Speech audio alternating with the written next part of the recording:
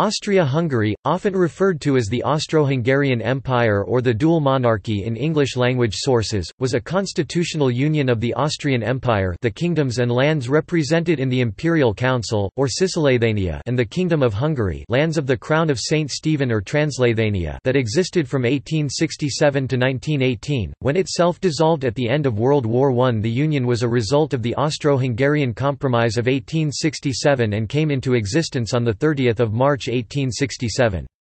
Austria-Hungary consisted of two monarchies, Austria and Hungary, and one autonomous region, the Kingdom of Croatia-Slavonia under the Hungarian crown, which negotiated the Croatian-Hungarian settlement in 1868. It was ruled by the House of Habsburg, and constituted the last phase in the constitutional evolution of the Habsburg monarchy. Following the 1867 reforms, the Austrian and the Hungarian states were co-equal. Foreign affairs and the military came under joint oversight, but all other governmental faculties were divided between respective states. Austria-Hungary was a multinational state and one of the world's great powers at the time. Austria-Hungary was geographically the second largest country in Europe after the Russian Empire, at 621,538 square kilometers, 239,977 square miles, and the third most populous after Russia and the German Empire. The empire built up the fourth largest machine-building industry of the world, after the United States, Germany, and the United Kingdom. Austria-Hungary also became the world's third largest manufacturer and exporter of electric home appliances, electric industrial appliances and power generation apparatus for power plants. After the United States and the German Empire, after 1878, Bosnia and Herzegovina was under Austro-Hungarian military and civilian rule until it was fully annexed in 1908, provoking the Bosnian crisis among the other powers. Sandžak, Raška, de jure northern part of the Ottoman Sanjak of Novi Pazar in modern-day Montenegro and Serbia, was also under de facto joint occupation during that period, but the Austro-Hungarian army withdrew as part of their annexation of Bosnia. The annexation of Bosnia also led to Islam being recognized as an official state religion due to Bosnia's Muslim population. Austria-Hungary was one of the Central Powers in World War I, which started when Austro-Hungary declared war to Kingdom of Serbia in July 28, 1914. It was already effectively dissolved by the time the military authorities signed the Armistice of Villa Giusti on 3 November 1918. The Kingdom of Hungary and the First Austrian Republic were treated as its successors de jure, whereas the independence of the West Slavs and South Slavs of the Empire as the First Czechoslovak Republic, the Second Polish Republic and the Kingdom of Yugoslavia, respectively, and most of the territorial demands of the Kingdom of Romania were also recognized by the victorious powers in 1920. Structure and name.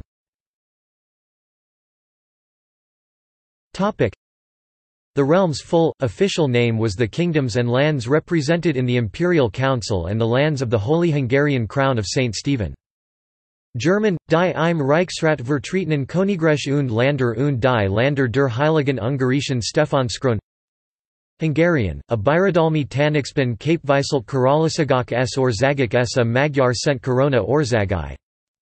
The Habsburg monarch ruled as Emperor of Austria over the western and northern half of the country that was the Austrian Empire, lands represented in the Imperial Council, or Cisleithania, and as King of Hungary over the Kingdom of Hungary, lands of the Crown of Saint Stephen, or Transleithania. Each enjoyed considerable sovereignty with only a few joint affairs, principally foreign relations and defense. Certain regions, such as Polish Galicia within Cisleithania and Croatia, officially the Kingdom of Croatia-Slavonia-Dalmatia, even though Dalmatia was in the Cisleithanian part of the dual monarchy within Transleithania, enjoyed autonomous status, each with its own unique governmental structures. See Polish autonomy in Galicia and Croatian-Hungarian settlement.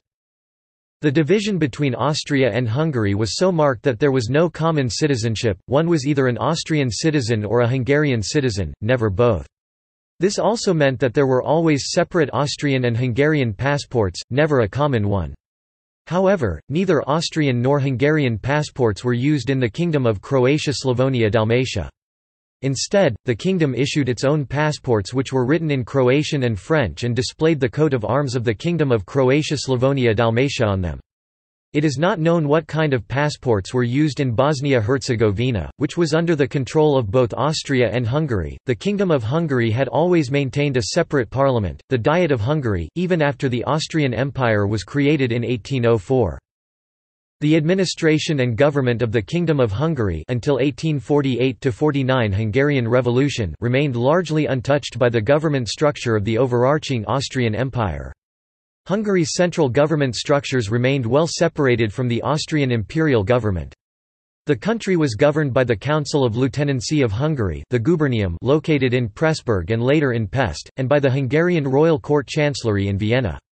The Hungarian government and Hungarian parliament were suspended after the Hungarian Revolution of 1848, and were reinstated after the Austro-Hungarian Compromise in 1867. Despite Austria and Hungary sharing a common currency, they were fiscally sovereign and independent entities. Since the beginnings of the personal union from 1527, the government of the Kingdom of Hungary could preserve its separated and independent budget. After the Revolution of 1848–1849, the Hungarian budget was amalgamated with the Austrian, and it was only after the Compromise of 1867 that Hungary obtained a separate budget.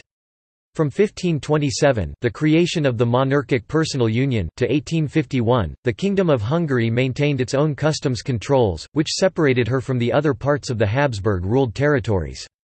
After 1867, the Austrian and Hungarian customs union agreement had to be renegotiated and stipulated every 10 years.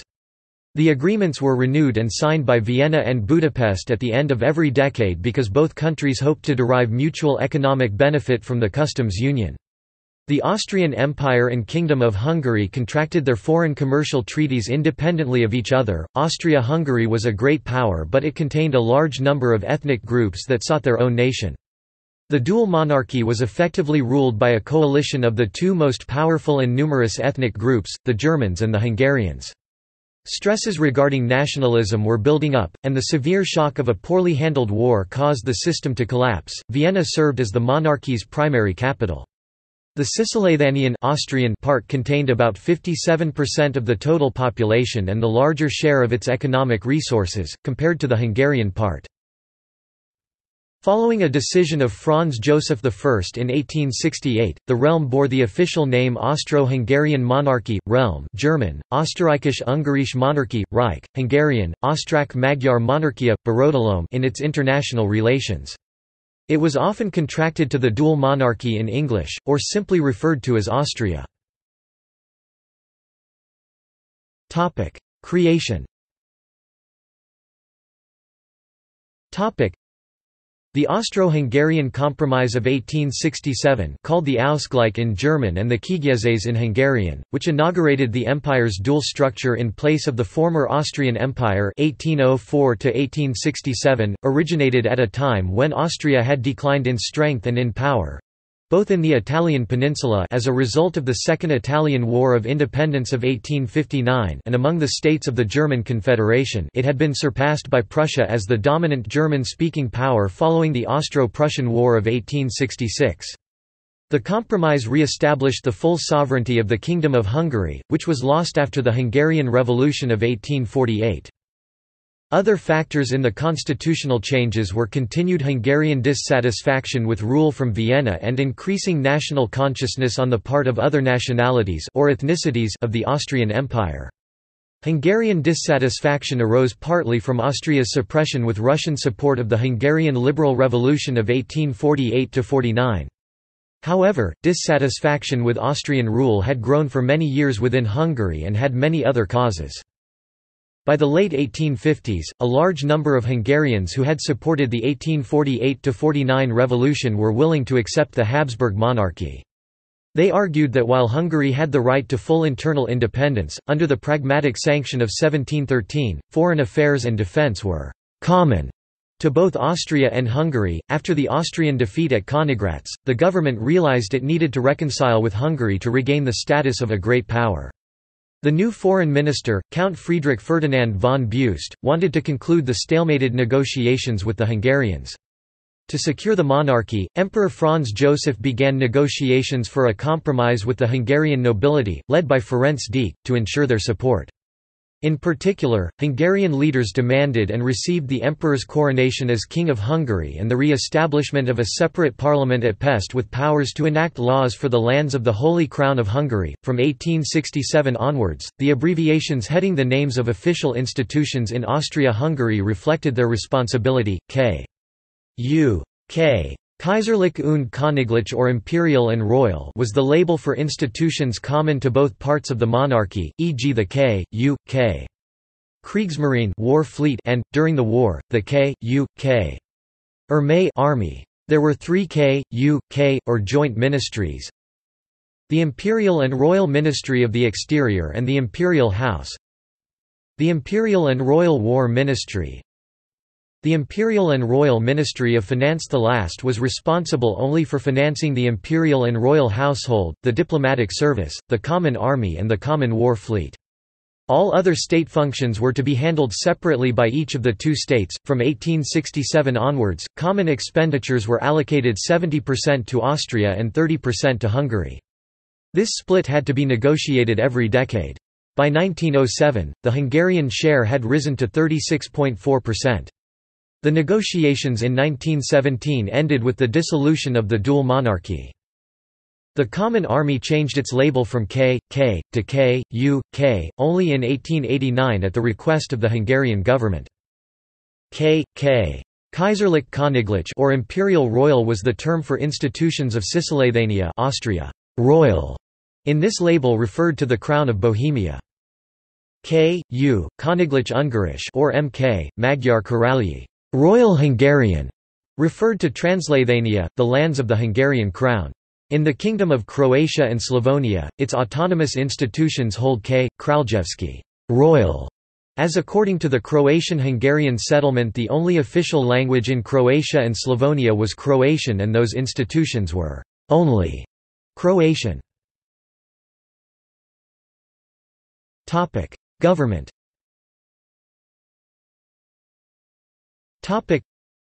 There were 3 parts to the rule of the Austro-Hungarian Empire: the common foreign, military and a joint financial policy only for diplomatic, military and naval expenditures under the monarch, the Austrian or Cisleithanian government, the Hungarian government. Hungary and Austria maintained separate parliaments each with its own prime minister. Linking, coordinating the 2 parliaments fell to a government under the monarch. In this sense Austria-Hungary remained under an authoritarian government, as the Emperor-King appointed both Austrian and Hungarian prime ministers along with their respective cabinets. This made both governments responsible to the Emperor-King, as neither half could have a government with a program contrary to the views of the monarch. The Emperor-King could appoint non-parliamentary governments, for example, or maintain in power a government which does not have a majority in parliament to block the formation of another which he does not approve. The monarch had other prerogatives such as the right of royal assent before any kind of bill would be presented to the National Assembly, the common name for the Hungarian Diet, the right to veto all legislation passed by the National Assembly, and the power to prorogue or dissolve the Assembly and call to new elections. He had the same prerogatives considering the Croatian-Slavonian Diet or Croatian Parliament, the common name for the Croatian-Slavonian Diet. In the Austrian half, however, the monarch's power was even greater, as the emperor had the power to both appoint and dismiss its prime minister and cabinet members. The monarch's common government, in which its ministers were appointed by the monarch and responsible to him, had the responsibility for the army, for the navy, for foreign policy, and for the customs union.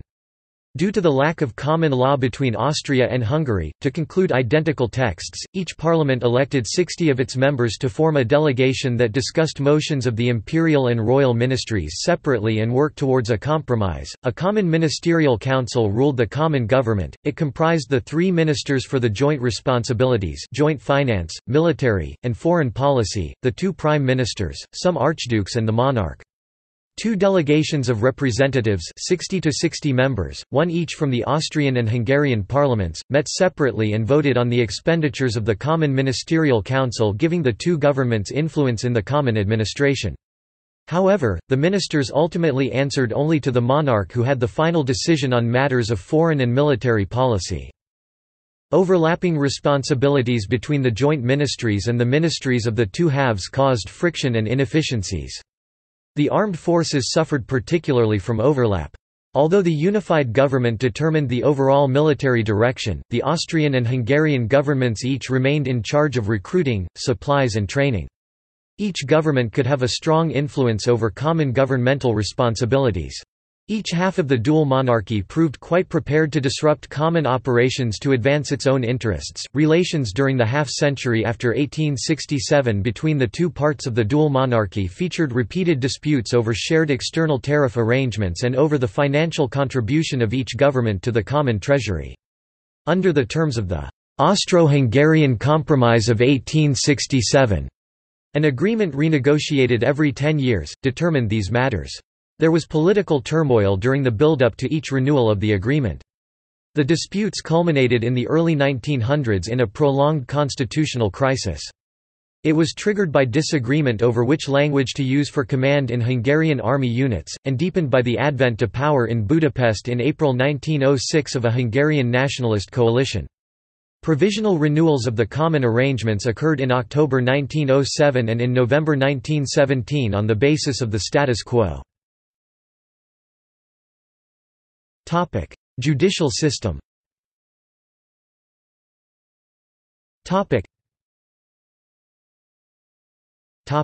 Empire of Austria.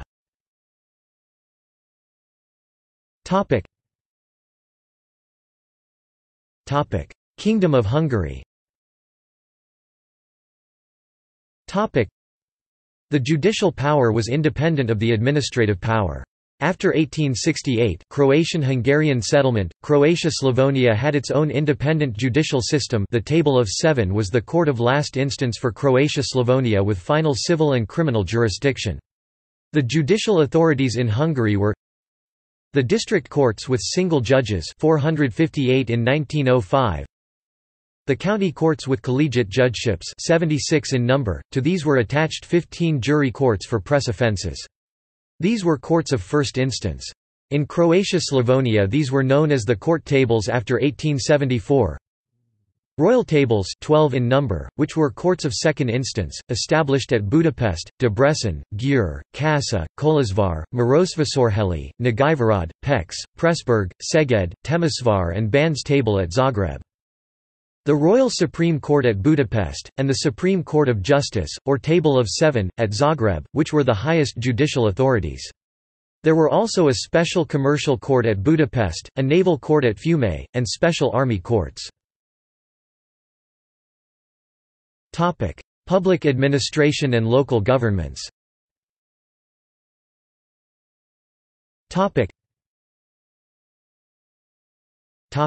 Empire of Austria.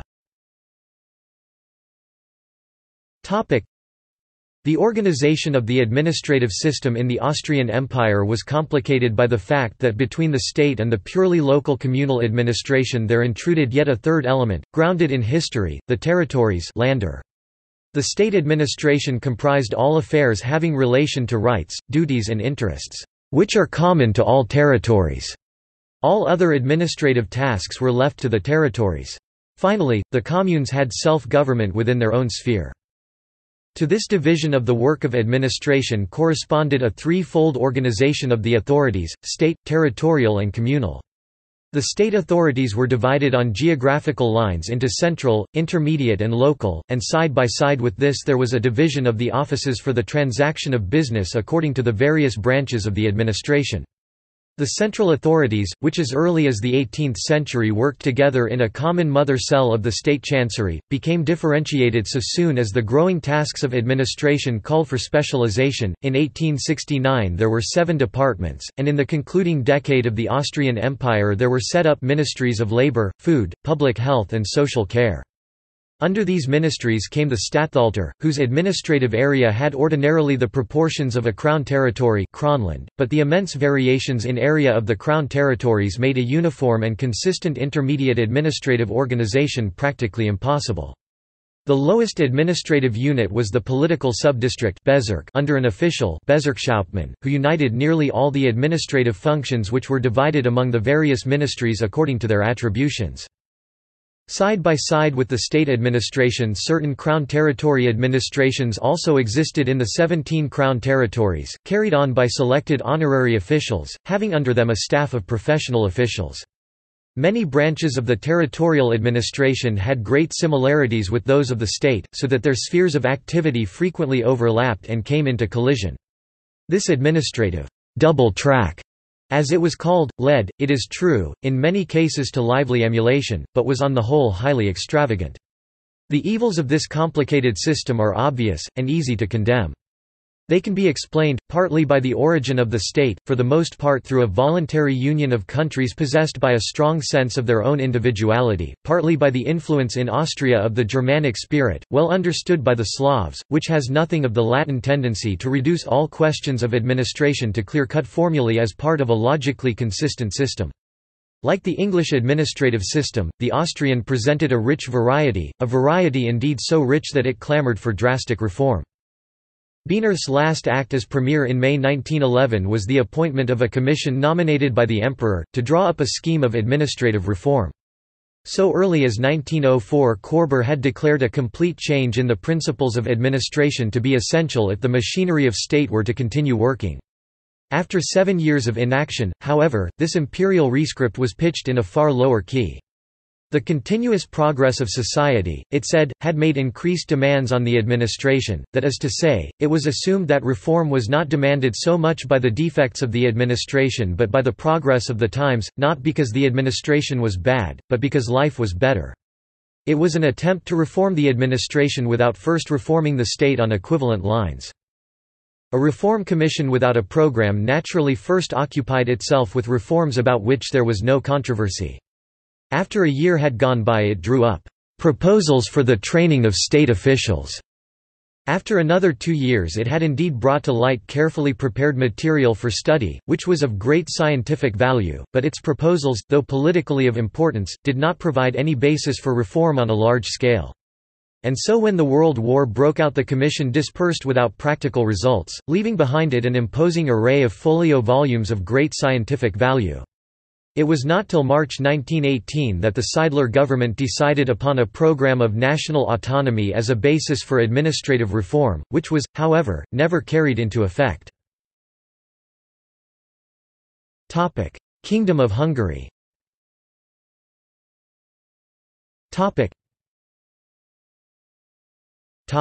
Administrative divisions and the counties of Hungary. From 1867 the administrative and political divisions of the lands belonging to the Hungarian crown were in great measure remodeled. In 1868 Transylvania was definitely reunited to Hungary proper, and the town and district of Fiume declared autonomous. In 1873 part of the military frontier was united with Hungary proper and part with Croatia-Slavonia. Hungary proper, according to ancient usage, was generally divided into 4 great divisions or circles, and Transylvania up to 1876 was regarded as the fifth. In 1876 a general system of counties was introduced. According to this division Hungary proper is divided into 7 circles, of which Transylvania forms one. The whole country is divided into the following counties. The circle on the left bank of the Danube contains 11 counties, 1 Arva, 2 Bars, 3 Esztergom, 4 Hont, 5 Lipto, 6 Negrad, 7 Nyitra, 8 Poseni, 9 Trencsén, 10 Tarach and 11 Zólyom. B. The circle on the right bank of the Danube contains 11 counties, Baranya, Fejér, Győr, Komárom, Moson, Somogy, Sopron, Tolna, Vas, Veszprém and Zala. C. The circle between the Danube and Tisza contains 5 counties, Bax-Bodrog, Schongrad, Heves, Jászás-Nagykán Zolnok and Pest-Pilis-Solt-Kiskun. D. The circle on the right bank of the Tisza contains 8 counties, Abauj-Torna, Barig, Bersad, Gamor-s-Kis-Hont, Saros, Sheeps, Ung, Zemplén. E. The circle on the left bank of the Tisza contains 8 counties, Békés, Bihar, Hajdú, Maramáros, Szabolcs, Szatmár, Szilágy and Ugocsa. F. The circle between the Tisza and the Maros contains 5 counties, Arad, Sánid, Kraso-Zorani, Temes and Torontal. Transylvania contains 15 counties, also Fur, Bezdars Nazad, Brasso, Sik, Fogaras, Haramshek, Hanyad, Kis Kakulo, Kolas, Maros Torda, Nagi Kakulo, Shaban, Zolnok Doboka, Torda Aranyos and Udvarheli. Fiume town and district forms a separate division. Croatia-Slavonia is divided into 8 counties: Bjelovar Krizevci, Lika Krbeva, Madras Fiume, Požega, Srediska, Varazdin, Virovitica and Zagreb. Municipal rights of the biggest cities in Hungary. In regard to local government, the country was divided into municipalities or counties, which possessed a certain amount of self-government. Hungary proper was divided into 63 rural, and—including Fiume, 26 urban municipalities. See section on administrative divisions. These urban municipalities were towns which for their local government were independent of the counties in which they were situated, and have, therefore, a larger amount of municipal autonomy than the communes or the other towns. The administration of the municipalities is carried on by an official appointed by the king, aided by a representative body. Since 1876 each municipality had a council of 20 members to exercise control over its administration. According to this division, Hungary proper is divided into 7 circles. Besides these 63 rural counties for Hungary, and 8 for Croatia-Slavonia, Hungary had 26 urban counties or towns with municipal rights.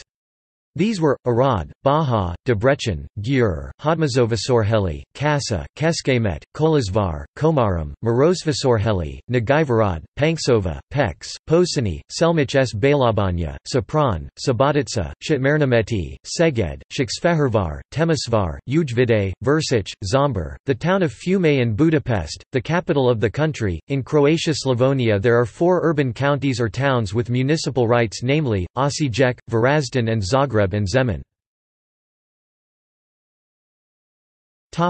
Politics.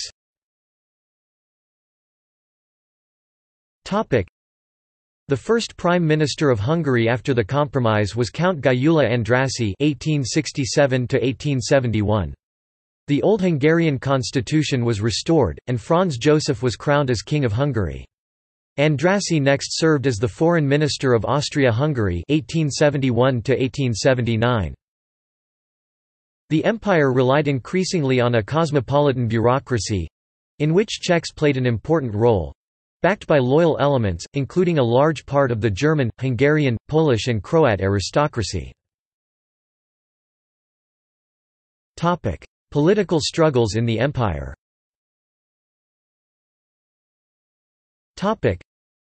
The traditional aristocracy and land-based gentry class gradually faced increasingly wealthy men of the cities, who achieved wealth through trade and industrialization. The urban middle and upper class tended to seek their own power and supported progressive movements in the aftermath of revolutions in Europe. They were described as leftist liberals, and their representatives began to be elected to the parliaments of Vienna and Budapest. These leftist liberal parliamentary parties were backed by the big industrialists, bankers, businessmen, and the predominant majority of newspaper publishers. As in the German Empire, the Austro-Hungarian Empire frequently used liberal economic policies and practices. From the 1860s, businessmen succeeded in industrializing parts of the empire.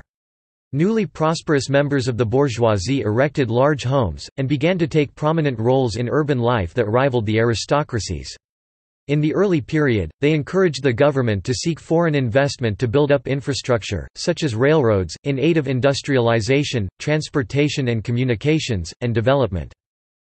The influence of liberals in Austria, most of them ethnic Germans, weakened under the leadership of Count Eduard von Taffa, the Austrian prime minister from 1879 to 1893.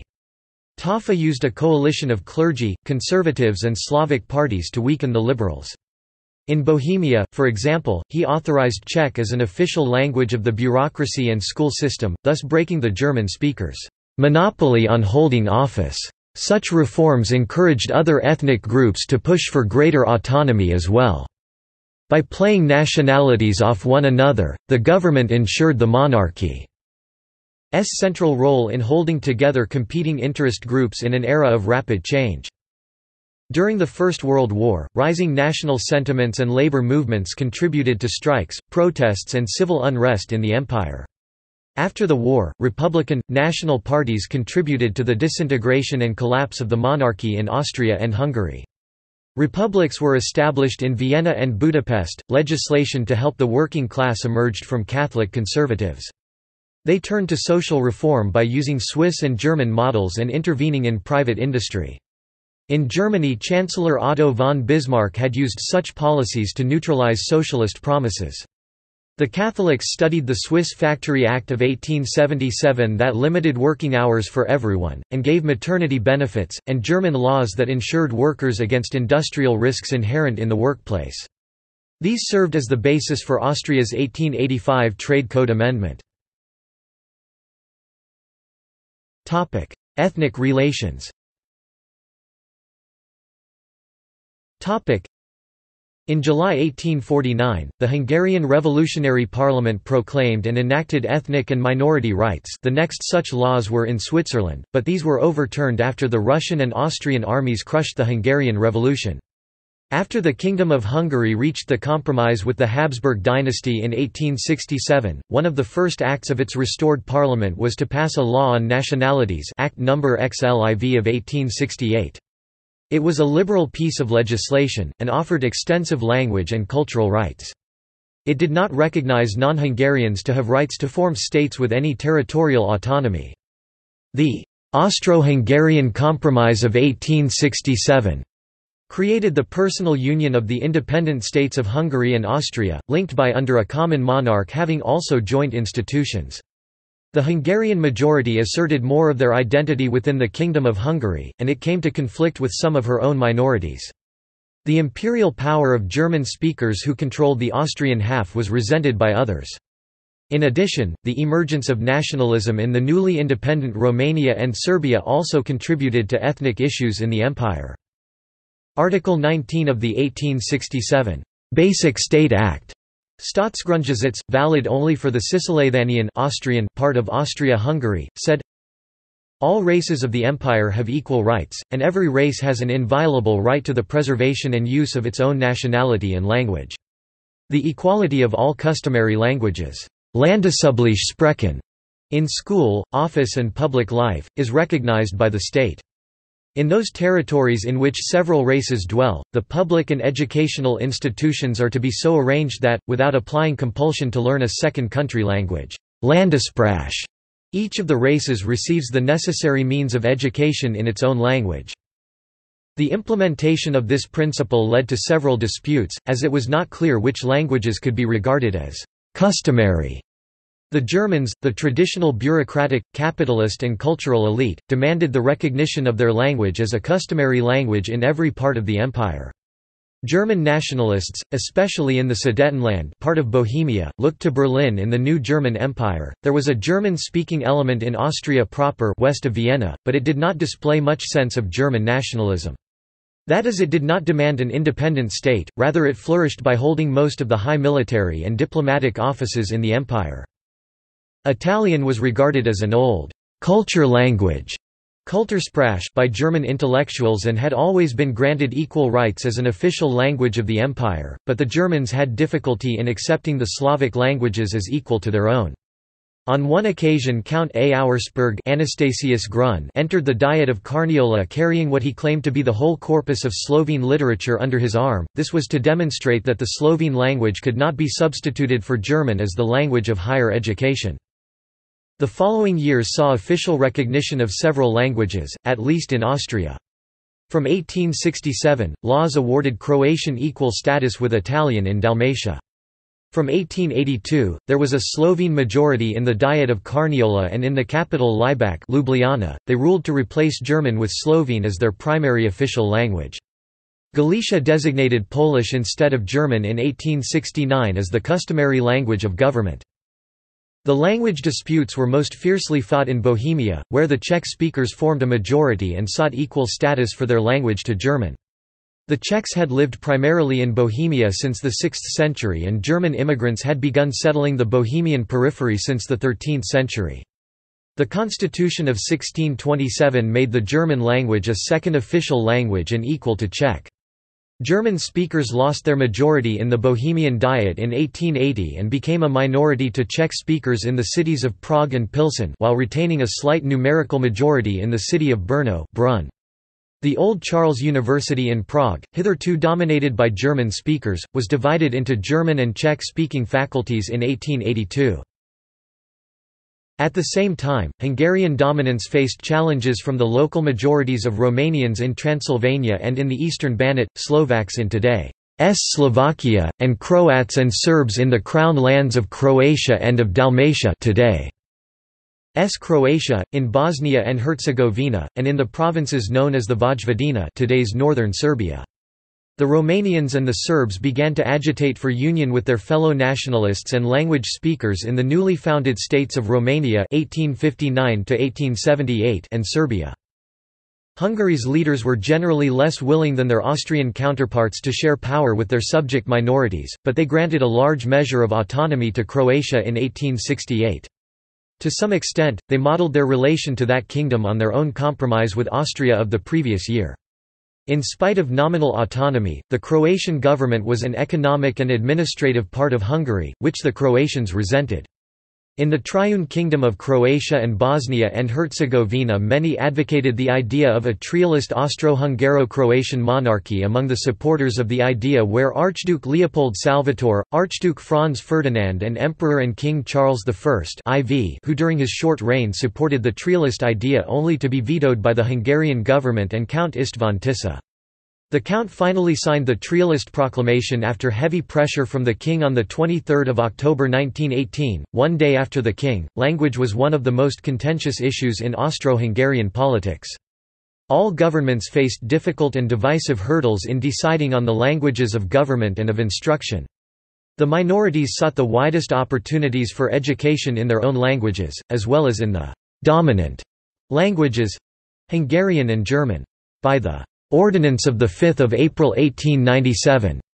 The Austrian Prime Minister Count Casimir Felix Badeni gave Czech equal standing with German in the internal government of Bohemia. This led to a crisis because of nationalist German agitation throughout the empire. The Crown dismissed Badeni. The Hungarian Minority Act of 1868 gave the minorities Slovaks, Romanians, Serbs, et al. Individual but not also communal rights to use their language in offices, schools, although in practice often only in those founded by them and not by the state, courts and municipalities if 20% of the deputies demanded it. From June 1907, all public and private schools in Hungary were obliged to ensure that after the 4th grade, the pupils could express themselves fluently in Hungarian. This led to the closing of several minority schools, devoted mostly to the Slovak and Russian languages. The two kingdoms sometimes divided their spheres of influence. According to Misha Glenny in his book, The Balkans, 1804–1999, the Austrians responded to Hungarian support of Czechs by supporting the Croatian national movement in Zagreb. In recognition that he reigned in a multi-ethnic country, Emperor Franz Joseph spoke and used German, Hungarian and Czech fluently, and Croatian, Serbian, Polish and Italian to some degree. Jews. Around 1900, Jews in the empire numbered about 2 million, their position was ambiguous. Anti-Semitic parties and movements existed, but the governments of Vienna and Budapest did not initiate pogroms or implement official anti-Semitic policies. They feared that such ethnic violence could ignite other ethnic minorities and escalate out of control. The anti-Semitic parties remained on the periphery of the political sphere due to their low popularity among voters in the parliamentary elections. In that period, the majority of Jews in Austria-Hungary lived in small towns in Galicia and rural areas in Hungary and Bohemia, although there were large communities in Vienna, Budapest, Prague and other large cities. Of the pre-World War military forces of the major European powers, the Austro-Hungarian army was almost alone in its regular promotion of Jews to positions of command. While the Jewish population of the lands of the dual monarchy was about 5%, Jews made up nearly 18% of the reserve officer corps. Thanks to the Constitution's modern laws and to the benevolence of Emperor Franz Joseph, the Austrian Jews came to regard the era of Austria-Hungary as a golden era of their history. By 1910 about 900,000 religious Jews made up approximately 5% of the population of Hungary and about 23% of Budapest's citizenry. Jews accounted for 54% of commercial business owners, 85% of financial institution directors and owners, and 62% of all employees in commerce. Note, the number of Jews were estimated from religious census. It did not include the Jewish origin people who were converted to Christianity, or the number of atheists. Foreign policy. The Minister of Foreign Affairs conducted the foreign relations of the dual monarchy, and negotiated treaties. The dual monarchy was created in the wake of a losing war in 1866 with Prussia and Italy. To rebuild Habsburg prestige and gain revenge against Prussia, Count Friedrich Ferdinand von Beust became Foreign Secretary. He hated Prussia's diplomat, Otto von Bismarck, who had repeatedly outmaneuvered him. Beust looked to France and negotiated with Emperor Napoleon III and Italy for an anti-Prussian alliance. No terms could be reached. The decisive victory of Prusso-German armies in the War of 1870 with France and the founding of the German Empire ended all hope of revenge, and Beust retired. After being forced out of Germany and Italy, the dual monarchy turned to the Balkans, which were in tumult as nationalistic efforts were trying to end the rule of the Ottomans. Both Russia and Austria-Hungary saw an opportunity to expand in this region. Russia in particular took on the role of protector of the Slavs and the Orthodox Christians. Austria envisioned a multi-ethnic, religiously diverse empire under Vienna's control. Count Gyula Andrassy, a Hungarian who was foreign minister 1871–1879, made the centerpiece of his policy one of opposition to Russian expansion in the Balkans and blocking Serbian ambitions to dominate a new South Slav federation. He wanted Germany to ally with Austria, not Russia. When Russia defeated Turkey in a war, the resulting Treaty of San Stefano was seen in Austria as much too favorable for Russia and its Orthodox Slavic goals. The Congress of Berlin in 1878 let Austria occupy but not annex the province of Bosnia and Herzegovina, a predominantly Slavic area. In 1914, Slavic militants in Bosnia rejected Austria's plan to fully absorb the area, they assassinated the Austrian heir and precipitated World War I. Economy.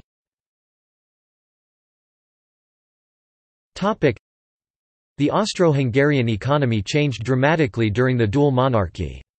The capitalist way of production spread throughout the empire during its 50-year existences. Technological change accelerated industrialization and urbanization. The first Austrian stock exchange, the Wiener Börse, was opened in 1771 in Vienna. The first stock exchange of the Kingdom of Hungary, the Budapest Stock Exchange, was opened in Budapest in 1864. The central bank, Bank of Issue, was founded as Austrian National Bank in 1816. In 1878, it transformed into Austro-Hungarian National Bank with principal offices in both Vienna and Budapest. The central bank was governed by alternating Austrian or Hungarian governors and vice-governors. The gross national product per capita grew roughly 1.76% per year from 1870 to 1913. That level of growth compared very favorably to that of other European nations such as Britain 1%, France 1.06%, and Germany 1.51%. However, in a comparison with Germany and Britain, the Austro-Hungarian economy as a whole still lagged considerably, as sustained modernization had begun much later. Like the German Empire, that of Austria-Hungary frequently employed liberal economic policies and practices. In 1873, the old Hungarian capital Buda and Óbuda, ancient Buda were officially merged with the third city, Pest, thus creating the new metropolis of Budapest. The dynamic Pest grew into Hungary's administrative, political, economic, trade and cultural hub. Many of the state institutions and the modern administrative system of Hungary were established during this period. Economic growth centered on Vienna and Budapest, the Austrian lands, areas of modern Austria, the Alpine region and the Bohemian lands. In the later years of the 19th century, rapid economic growth spread to the central Hungarian plain and to the Carpathian lands. As a result, wide disparities of development existed within the empire. In general, the western areas became more developed than the eastern. The Kingdom of Hungary became the world's second-largest flour exporter after the United States. The large Hungarian food exports were not limited to neighboring Germany and Italy. Hungary became the most important foreign food supplier of the large cities and industrial centers of the United Kingdom. However, by the end of the 19th century, economic differences gradually began to even out as economic growth in the eastern parts of the monarchy consistently surpassed that in the western. The strong agriculture and food industry of the Kingdom of Hungary with the centre of Budapest became predominant within the empire and made up a large proportion of the export to the rest of Europe. Meanwhile, western areas, concentrated mainly around Prague and Vienna, excelled in various manufacturing industries. This division of labor between the East and West, besides the existing economic and monetary union, led to an even more rapid economic growth throughout Austria-Hungary by the early 20th century. However, since the turn of the 20th century, the Austrian half of the monarchy could preserve its dominance within the empire in the sectors of the First Industrial Revolution, but Hungary had a better position in the industries of the Second Industrial Revolution. In these modern sectors of the Second Industrial Revolution, the Austrian competition could not become dominant. The empire's heavy industry had mostly focused on machine building, especially for the electric power industry, locomotive industry, and automotive industry, while in light industry the precision mechanics industry was the most dominant. Through the years leading up to World War I, the country became the fourth biggest machine manufacturer in the world. The two most important trading partners were traditionally Germany, 1910 to 48% of all exports, 39% of all imports, and Great Britain, 1910, almost 10% of all exports, 8% of all imports. The third most important partner was the United States, it followed by Russia, France, Switzerland, Romania, the Balkan states and South America. Trade with the geographically neighboring Russia, however, had a relatively low weight, 1910 to 3% of all exports, mainly machinery for Russia, 7% of all imports, mainly raw materials from Russia. Automotive industry. Prior to World War I, the Austrian Empire had 5 car manufacturer companies. These were Austro-Daimler in Wiener Neustadt, cars, trucks, buses; Graf and Stift in Vienna, cars; Laurin and Clement in Lada Boleslav, motorcycles, cars; Nesselsdorfer in Nesselsdorf, Koprivnice, Moravia, automobiles; and Lohner Werk in Vienna, cars. Austrian car production started in 1897. Prior to World War I, the Kingdom of Hungary had 4 car manufacturer companies. These were, the Ganz Company in Budapest, Raba Automobile in Győr, MAG later Magamobil in Budapest, and Marta Hungarian Automobile Joint Stock Company Arad in Arad. Hungarian car production started in 1900. Automotive factories in the Kingdom of Hungary manufactured motorcycles, cars, taxicabs, trucks and buses. Aeronautic industry. The first airplane in Austria was Edvard Rusjan's design, the Ida I, which had its maiden flight in the vicinity of Gorizia on 25 November 1909. The first Hungarian hydrogen-filled experimental balloons were built by István Szabik and Joseph Domin in 1784. The first Hungarian-designed and produced airplane, powered by Hungarian-built inline engine, was flown at Rákosmező on 4 November 1909. The earliest Hungarian radial engine-powered airplane was built in 1913. Between 1913 and 1918, the Hungarian aircraft industry began developing. The 3 greatest: UFAG Hungarian Aircraft Factory 1914, Hungarian General Aircraft Factory 1916, Hungarian Lloyd Aircraft Engine Factory at Aszód 1916, and Marta in Arad 1914. During the First World War, fighter planes, bombers and reconnaissance planes were produced in these factories. The most important aero-engine factories were Weiss Manfred Works, Ganz Works, and Hungarian Automobile Joint Stock Company Arad. Locomotive engine and railway vehicle manufacturer. The locomotive, steam engines and wagons, bridge and iron structures factories were installed in Vienna, locomotive factory of the State Railway Company, founded in 1839, in Wiener Neustadt, New Vienna Locomotive Factory, founded in 1841, and in Floridsdorf Locomotive Factory, founded in 1869. The Hungarian locomotive engines and wagons, bridge and iron structures factories were the Mavag Company in Budapest, steam steam engines and wagons, and the Ganz Company in Budapest, steam engines, wagons. The production of electric locomotives and electric trams started from 1894, and the Raba Company in Győr. Poverty. Galicia has been described as the poorest province of Austro-Hungary. The near-constant famines in Galicia, resulting in 50,000 deaths a year, have been described as endemic. Infrastructure. Transport. Railways. By 1913, the combined length of the railway tracks of the Austrian Empire and Kingdom of Hungary reached 43,280 kilometers, 26,890 miles.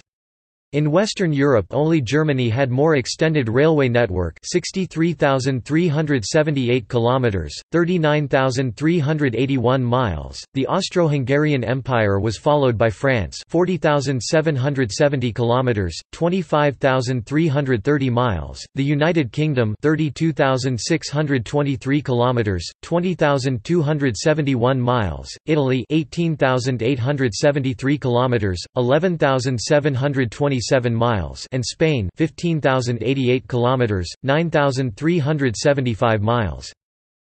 Railway network of the Austrian Empire. Rail transport expanded rapidly in the Austro-Hungarian Empire. Its predecessor state, the Habsburg Empire, had built a substantial core of railways in the west, originating from Vienna, by 1841. Austria's first steam railway from Vienna to Moravia with its terminus in Galicia was opened in 1839. The first train travelled from Vienna to Lundenburg on 6 June 1839 and 1 month later between the imperial capital in Vienna and the capital of Moravia Brno on 7 July. At that point, the government realized the military possibilities of rail and began to invest heavily in construction. Poznań, Bratislava, Budapest, Prague, Kraków, Graz, Laibach, Ljubljana, and Venedig, Venice became linked to the main network. By 1854, the empire had almost 2,000 kilometers (1,200 miles) of track, about 60 to 70% of it in state hands.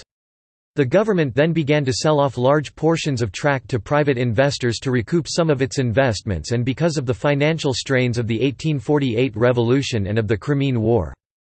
From 1854 to 1879, private interests conducted almost all rail construction. What would become Cisleithania gained 7,952 kilometers (4,941 miles) of track, and Hungary built 5,839 kilometers (3,628 miles) of track. During this time, many new areas joined the railway system and the existing rail networks gained connections and interconnections. This period marked the beginning of widespread rail transportation in Austria-Hungary, and also the integration of transportation systems in the area. Railways allowed the empire to integrate its economy far more than previously possible, when transportation depended on rivers. After 1879, the Austrian and the Hungarian governments slowly began to renationalize their rail networks, largely because of the sluggish pace of development during the worldwide depression of the 1870s. Between 1879 and 1900, more than 25,000 kilometers (16,000 miles) of railways were built in Cisleithania and Hungary. Most of this constituted filling in of the existing network, although some areas, primarily in the Far East, gained rail connections for the first time. The railway reduced transportation costs throughout the empire, opening new markets for products from other lands of the dual monarchy. In 1914, of a total of 22,981 kilometers (14,279.73 miles) of railway tracks in Austria, 18,859 kilometers (11,718 miles) (82%) were state-owned. Topic: Railway network in the Kingdom of Hungary. Topic: The first Hungarian steam locomotive railway line was opened on 15 July 1846 between Pest and Vac. In 1890 most large Hungarian private railway companies were nationalized as a consequence of the poor management of private companies, except the strong Austrian-owned Kaschau-Oderberg Railway and the Austrian-Hungarian Southern Railway (SB/DV). They also joined the zone tariff system of the MÁV Hungarian State Railways. By 1910, the total length of the rail networks of Hungarian Kingdom reached 22,869 kilometers, 14,210 miles. The Hungarian network linked more than 1,490 settlements. Nearly half, 52%, of the empire's railways were built in Hungary, thus the railroad density there became higher than that of Cisleithania. This has ranked Hungarian railways the sixth most dense in the world, ahead of countries as Germany or France. Metropolitan transit systems.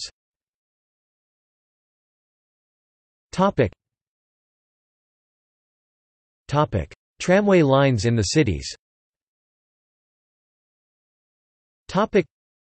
Horse-drawn tramways appeared in the first half of the 19th century. Between the 1850s and 1880s many were built. Vienna 1865, Budapest 1866, Brno 1869. Steam trams appeared in the late 1860s. The electrification of tramways started from the late 1880s. The first electrified tramway in Austria-Hungary was built in Budapest in 1887. Electric tramway lines in the Austrian Empire. Austria, Gmunden 1894, Linz, Vienna 1897, Graz 1898, Ljubljana 1901, Innsbruck 1905, Unterlich, Ybbs and der Donau 1907, Salzburg 1909, Klagenfurt, St. Pölten 1911, Piran 1912. Austrian littoral, Fiume 1899, Opatija, Lovren 1908, Pula 1904. Bohemia, Prague 1891, Teplice 1895, Liberec 1897, Ústí nad Labem, Plzeň, Olomouc 1899, Moravia, Brno, Jablonec nad Nisou 1900, Ostrava 1901, Mariánske Lázně 1902, Opava 1905, Budějovice, České Budějovice, Jihlava 1909, Český Těšín, Cieszyn 1911, Dalmatia, Dubrovnik 1910. Galicia, Lviv 1894, Bielsko-Biala 1895, Krakow 1901, Tarnow, Cieszyn 1911. Electric tramway lines in the Kingdom of Hungary.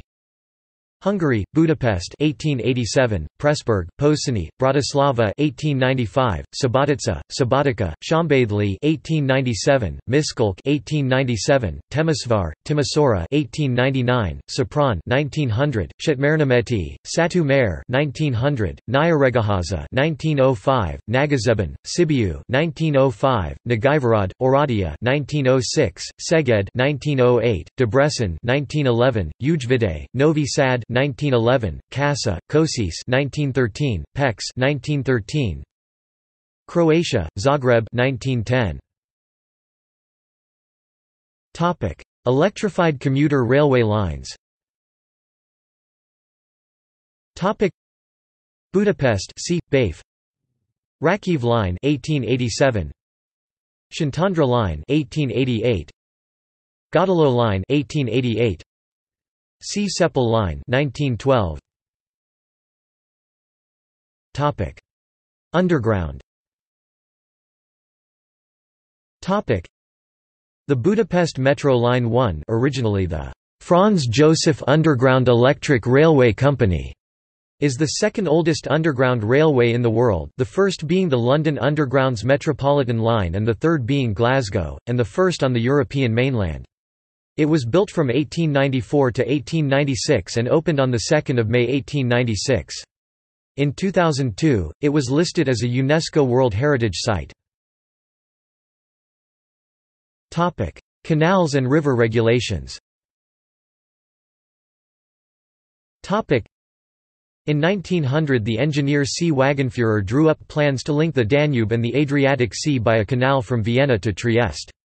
It was born from the desire of Austria-Hungary to have a direct link to the Adriatic Sea but was never constructed. Regulation of the Lower Danube and the Iron Gates. In 1831 a plan had already been drafted to make the passage navigable, at the initiative of the Hungarian politician István Széchenyi. Finally Gabor Baras, Hungary's «iron minister», succeeded in financing this project. The riverbed rocks and the associated rapids made the gorge valley an infamous passage for shipping. In German, the passage is still known as the Kataraktenstreck, even though the cataracts are gone. Near the actual Iron Gates Strait, the Prigrada rock was the most important obstacle until 1896. The river widened considerably here and the water level was consequently low. Upstream, the Greben rock near the Kazan gorge was notorious. Regulation of the Tisa River. The length of the Tisa in Hungary used to be 1,419 kilometers (882 miles). It flowed through the Great Hungarian Plain, which is one of the largest flat areas in Central Europe. Since plains can cause a river to flow very slowly, the Tisa used to follow a path with many curves and turns, which led to many large floods in the area. After several small-scale attempts, István Széchenyi organized the regulation of the Tisa, Hungarian, a Tisa szabályozása, which started on 27 August 1846, and substantially ended in 1880. The new length of the river in Hungary was 966 kilometers (600 miles), 1358 kilometers (844 miles) total, with 589 kilometers (366 miles) of dead channels and 136 kilometers (85 miles) of new riverbed. The resultant length of the flood-protected river comprises 2,940 kilometers (1,830 miles) out of 4,220 kilometers (2,620 miles) of all Hungarian protected rivers. Topic: Shipping and ports. Topic: The first Hungarian steamship was built by Antal Bernhard in 1817, called SS. Carolina. It was also the first steamship in Habsburg-ruled states.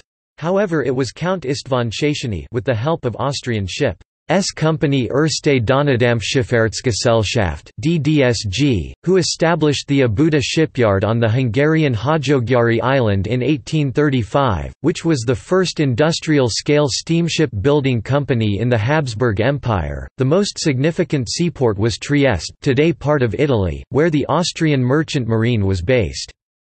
In addition, the two major shipping companies, Austrian Lloyd and Austro-Americana, and several shipyards were located there.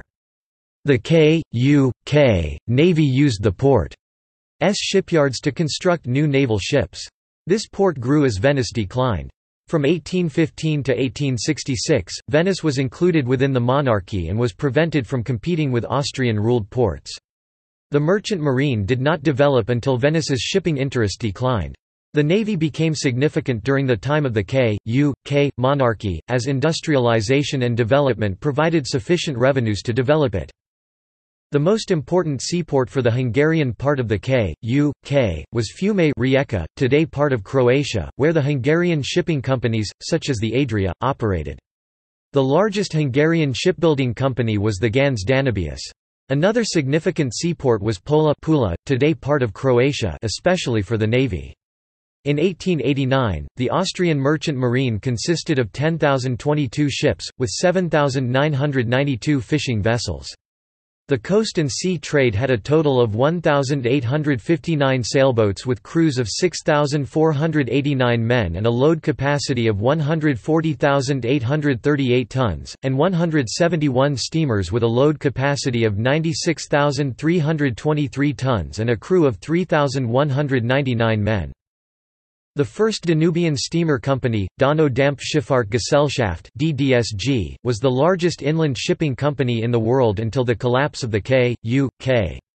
The Austrian Lloyd was one of the biggest ocean shipping companies of the time. Prior to the beginning of World War I, the company owned 65 middle-sized and large steamers. The Austro-Americana owned one-third of them, including the biggest Austrian passenger ship, the SS Kaiser Franz Joseph I. In comparison to the Austrian Lloyd, the Austro-American concentrated on destinations in North and South America. Telecommunication.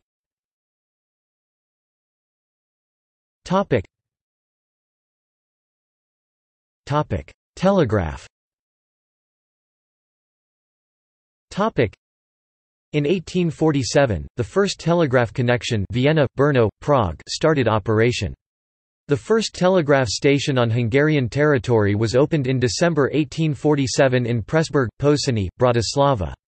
In 1848, during the Hungarian Revolution, another telegraph centre was built in Buda to connect the most important governmental centres. The first telegraph connection between Vienna and Pest Buda, later Budapest, was constructed in 1850, and Vienna Zagreb, capital of the Triune Kingdom of Croatia, in 1850. Austria joined a telegraph union with German states. Austrian Empire.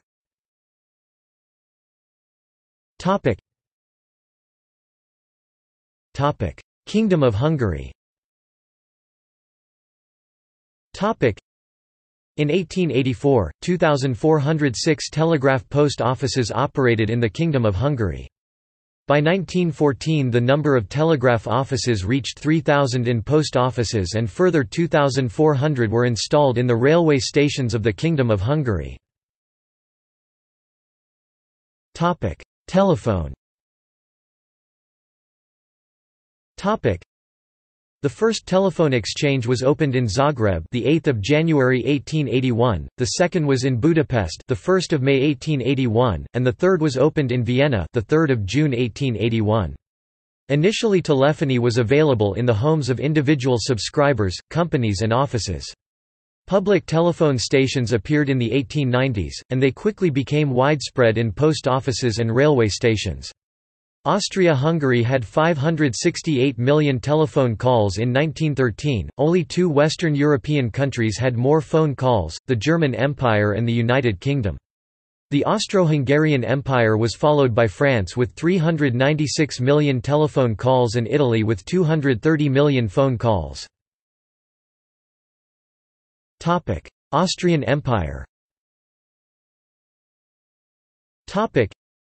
In 1916, there were 366 million telephone calls in the Austrian half of the monarchy, among them 8.4 million long-distance calls. Kingdom of Hungary. All telephone exchanges of the cities, towns and larger villages in Kingdom of Hungary were linked until 1893. By 1914, more than 2,000 settlements had telephone exchange in Kingdom of Hungary. Electronic broadcasting. The Telefon Hírmondó Telephone Herald news and entertainment service was introduced in Budapest in 1893. 2 decades before the introduction of radio broadcasting, people could listen to political, economic and sport news, cabaret, music and opera in Budapest daily. It operated over a special type of telephone exchange system. Demographics.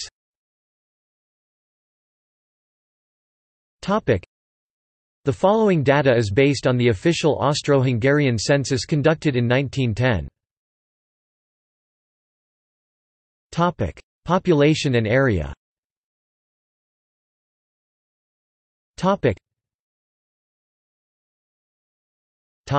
Languages. The census of 1910 recorded Umgangssprache, everyday language. Jews and those using German in offices often stated German as their Umgangssprache, even when having a different Muttersprache.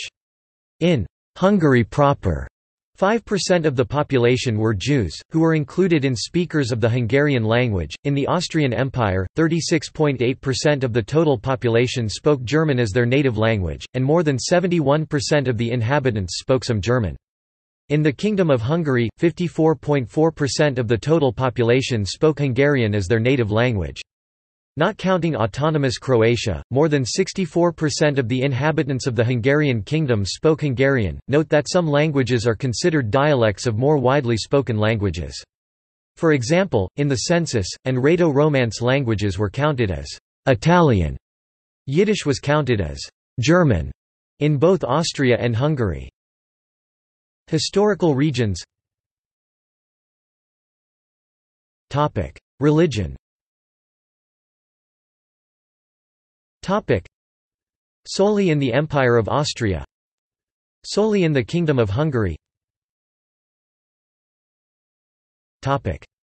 Largest cities. Data, census in 1910. Education.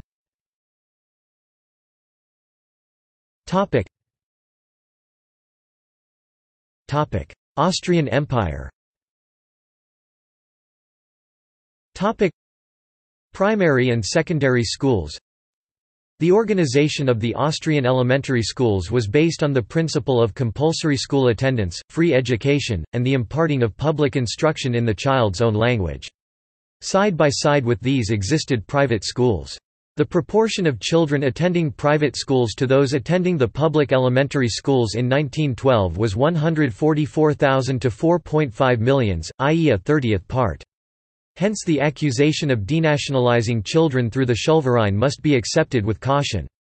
The expenses of education were distributed as follows: the communes built the schoolhouses, the political sub-districts paid the teachers, the Crown territory gave a grant, and the state appointed the inspectors.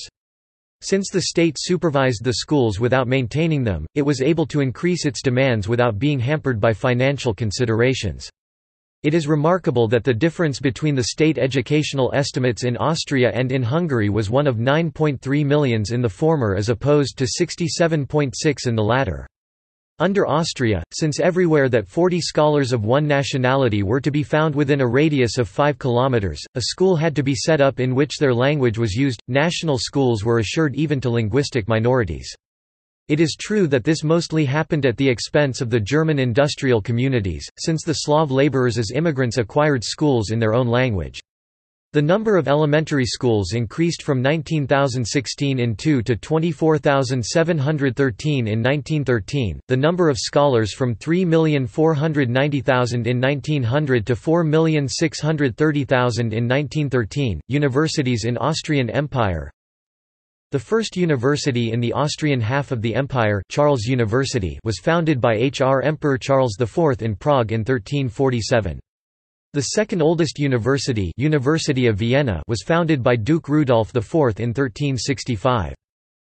The higher educational establishments, which in the middle of the 19th century had had a predominantly German character, underwent in Galicia a conversion into Polish national institutions, in Bohemia and Moravia a separation into German and Czech ones. Thus Germans, Czechs and Poles were provided for. But now the smaller nations also made their voices heard, the Ruthenians, Slovenes and Italians.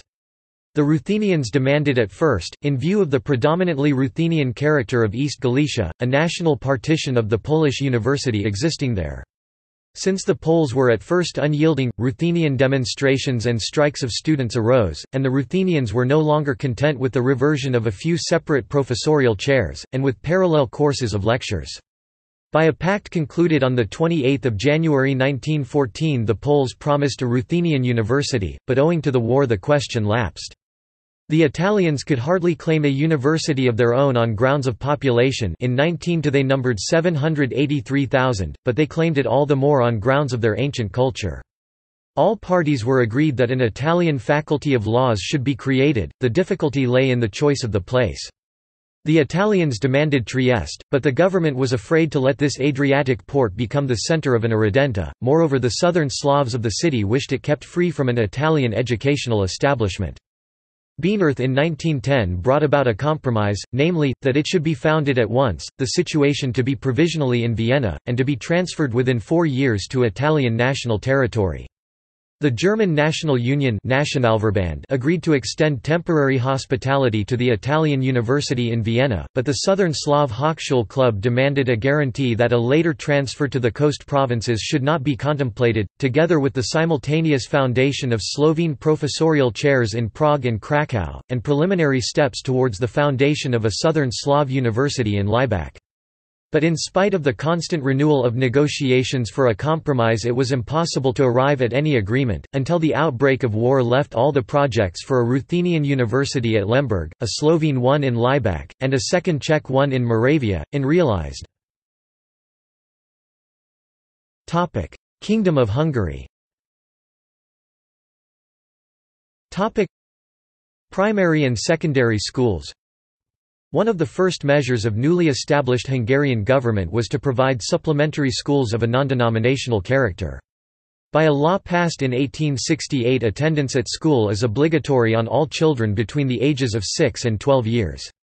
The communes or parishes are bound to maintain elementary schools, and they are entitled to levy an additional tax of 5% on the state taxes for their maintenance. But the number of state-aided elementary schools is continually increasing, as the spread of the Magyar language to the other races through the medium of the elementary schools is one of the principal concerns of the Hungarian government, and is vigorously pursued. In 1902 there were in Hungary 18,729 elementary schools with 32,020 teachers, attended by 2,573,377 pupils, figures which compare favorably with those of 1877, when there were 15,486 schools with 20,717 teachers, attended by 1,559,636 pupils.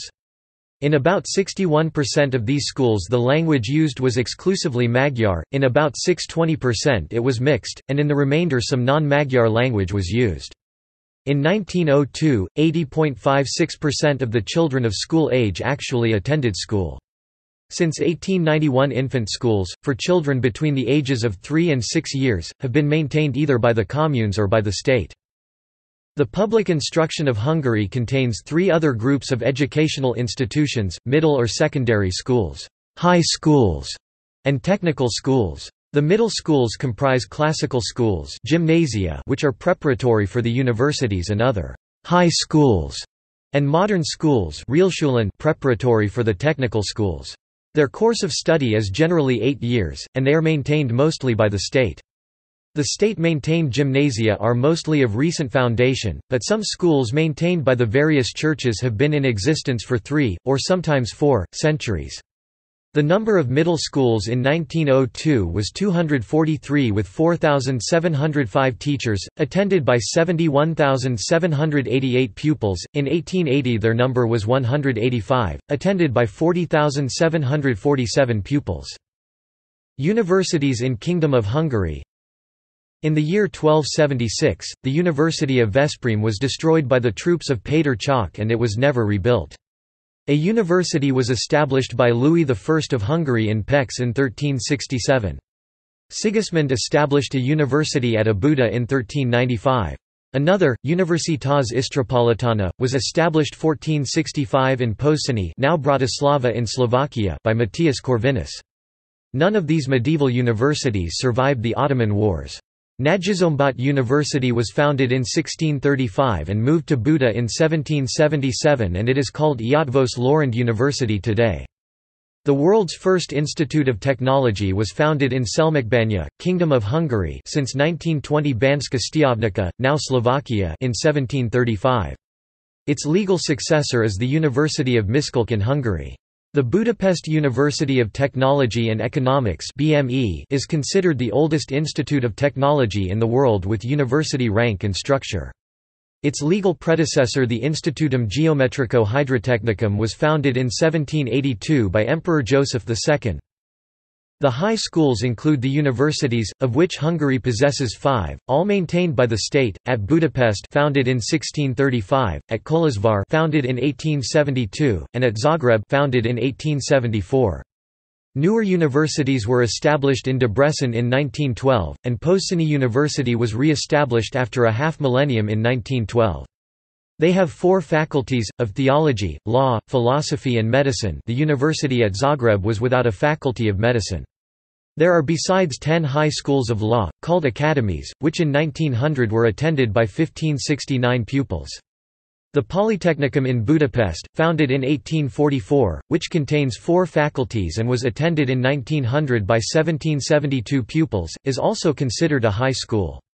There were in Hungary in 1949 high theological colleges, 29 Catholic, 5 Greek Uniate, 4 Greek Orthodox, 10 Protestant and 1 Jewish.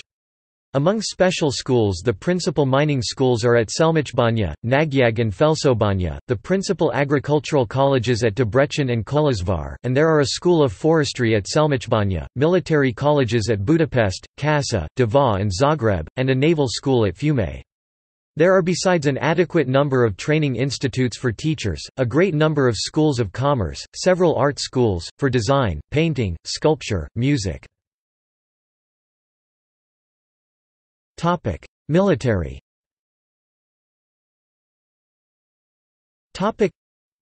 The army was under the command of Archduke Albrecht, Duke of Teschen (1817–1895), an old-fashioned bureaucrat who opposed modernization. The military system of the Austro-Hungarian monarchy was similar in both states, and rested since 1868 upon the principle of the universal and personal obligation of the citizen to bear arms. Its military force was composed of the Common Army, the special armies, namely the Austrian Landwehr, and the Hungarian Honvéd, which were separate national institutions, and the Landsturm or levy en masse. As stated above, the Common Army stood under the administration of the Joint Minister of War, while the Special Armies were under the administration of the respective Ministries of National Defense. The yearly contingent of recruits for the army was fixed by the military bills voted on by the Austrian and Hungarian parliaments, and was generally determined on the basis of the population, according to the last census returns. It amounted in 1905 to 103,100 men, of which Austria furnished 59,211 men, and Hungary 43,889. Besides 10,000 men were annually allotted to the Austrian Landwehr, and 12,500 to the Hungarian Honvéd. The term of service was 2 years, 3 years in the cavalry with the colours, 7 or 8 in the reserve and 2 in the Landwehr. In the case of men not drafted to the active army, the same total period of service was spent in various special reserves. The Common Minister of War was the head for the administration of all military affairs, except those of the Austrian Landwehr and of the Hungarian Honvéd, which were committed to the ministries for national defence of the two respective states. But the supreme command of the army was nominally vested in the monarch, who had the power to take all measures regarding the whole army. In practice, the emperor's nephew Archduke Albrecht was his chief military advisor and made the policy decisions. The Austro-Hungarian navy was mainly a coast defence force, and also included a flotilla of monitors for the Danube. It was administered by the Naval Department of the Ministry of War. World War I Preludes, Bosnia and Herzegovina. Russian pan-Slavic organizations sent aid to the Balkan rebels and so pressured the Tsar's government to declare war on the Ottoman Empire in 1877 in the name of protecting Orthodox Christians. Unable to mediate between the Ottoman Empire and Russia over the control of Serbia, Austria-Hungary declared neutrality when the conflict between the two powers escalated into a war. With help from Romania and Greece, Russia defeated the Ottomans and with the Treaty of San Stefano tried to create a large pro-Russian Bulgaria. This treaty sparked an international uproar that almost resulted in a general European war. Austria-Hungary and Britain feared that a large Bulgaria would become a Russian satellite that would enable the Tsar to dominate the Balkans. British Prime Minister Benjamin Disraeli moved warships into position against Russia to halt the advance of Russian influence in the eastern Mediterranean so close to Britain's route through the Suez Canal. The Congress of Berlin rolled back the Russian victory by partitioning the large Bulgarian state that Russia had carved out of Ottoman territory and denying any part of Bulgaria full independence from the Ottomans. Austria occupied Bosnia and Herzegovina as a way of gaining clout in the Balkans. Serbia, Montenegro and Romania became fully independent. Nonetheless, the Balkans remained a site of political unrest with teeming ambition for independence and great power rivalries. At the Congress of Berlin in 1878, Gyula Andrassy, Minister of Foreign Affairs, managed to force Russia to retreat from further demands in the Balkans. As a result, Greater Bulgaria was broken up and Serbian independence was guaranteed. In that year, with Britain's support, Austria-Hungary stationed troops in Bosnia to prevent the Russians from expanding into nearby Serbia. In another measure to keep the Russians out of the Balkans, Austria-Hungary formed an alliance, the Mediterranean Entente, with Britain and Italy in 1887 and concluded mutual defence pacts with Germany in 1879 and Romania in 1883 against a possible Russian attack. Following the Congress of Berlin, the European powers attempted to guarantee stability through a complex series of alliances and treaties. Anxious about Balkan instability and Russian aggression, and to counter French interests in Europe, Austria-Hungary forged a defensive alliance with Germany in October 1879 and in May 1882. In October 1882 Italy joined this partnership in the Triple Alliance largely because of Italy's imperial rivalries with France. Tensions between Russia and Austria-Hungary remained high, so Bismarck replaced the League of the Three Emperors with the reinsurance treaty with Russia to keep the Habsburgs from recklessly starting a war over pan-Slavism. The Sandzak-Raška, Novibazar region was under Austro-Hungarian occupation between 1878 and 1909, when it was returned to the Ottoman Empire, before being ultimately divided between kingdoms of Montenegro and Serbia. On the heels of the Great Balkan Crisis, Austro-Hungarian forces occupied Bosnia and Herzegovina in August 1878 and the monarchy eventually annexed Bosnia and Herzegovina in October 1908 as a common holding of Cisleithania and Transleithania under the control of the Imperial and Royal Finance Ministry rather than attaching it to either territorial government. The annexation in 1908 led some in Vienna to contemplate combining Bosnia and Herzegovina with Croatia to form a third Slavic component of the monarchy. The deaths of Franz Joseph's brother, Maximilian 1867, and his only son, Rudolf made the emperor's nephew, Franz Ferdinand, heir to the throne.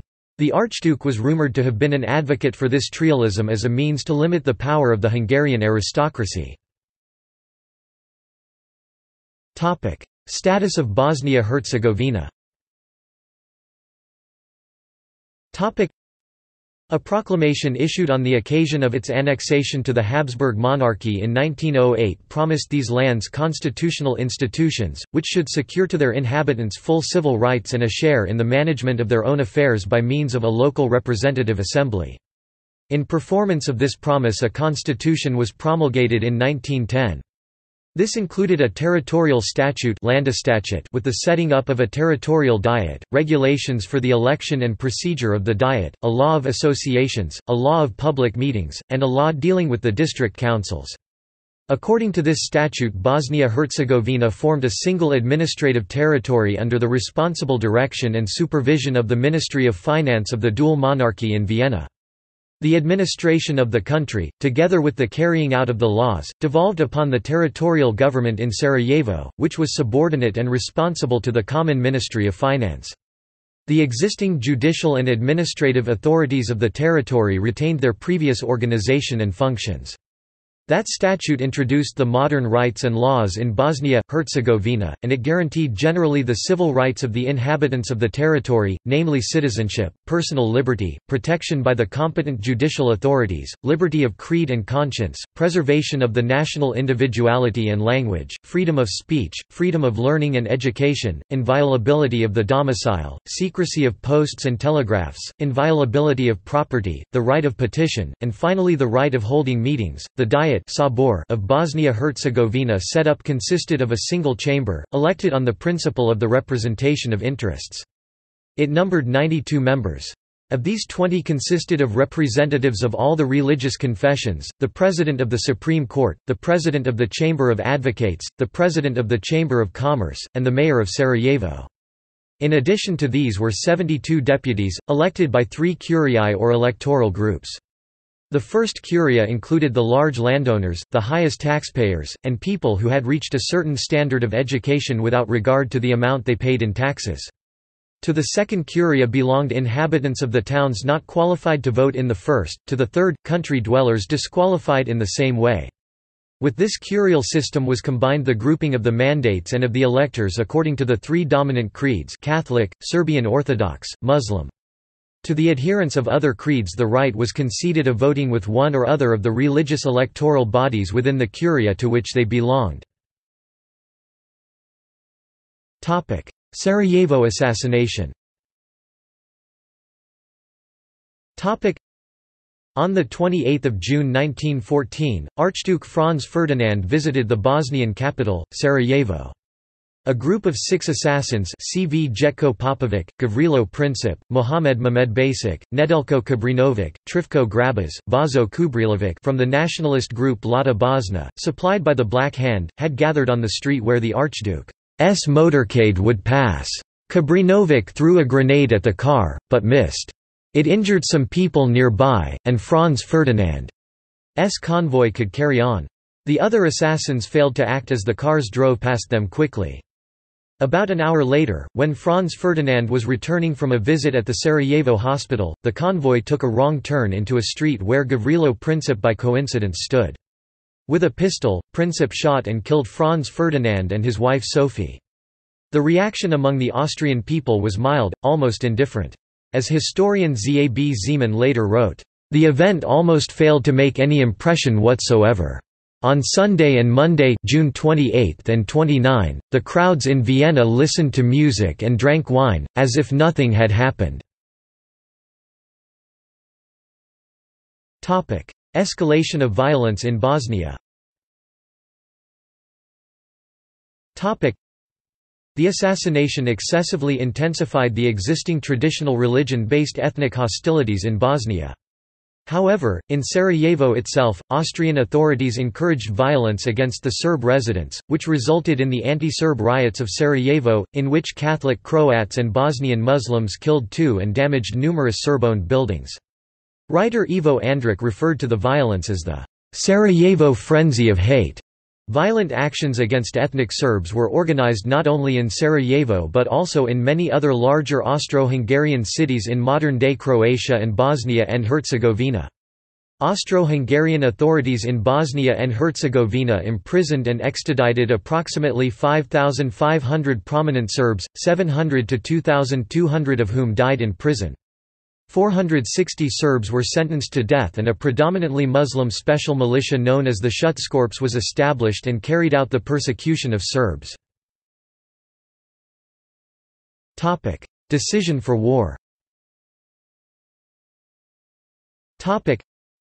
While the Empire's military spending had not even doubled since the 1878 Congress of Berlin, Germany spending had risen fivefold, and the British, Russian, and French expenditures threefold.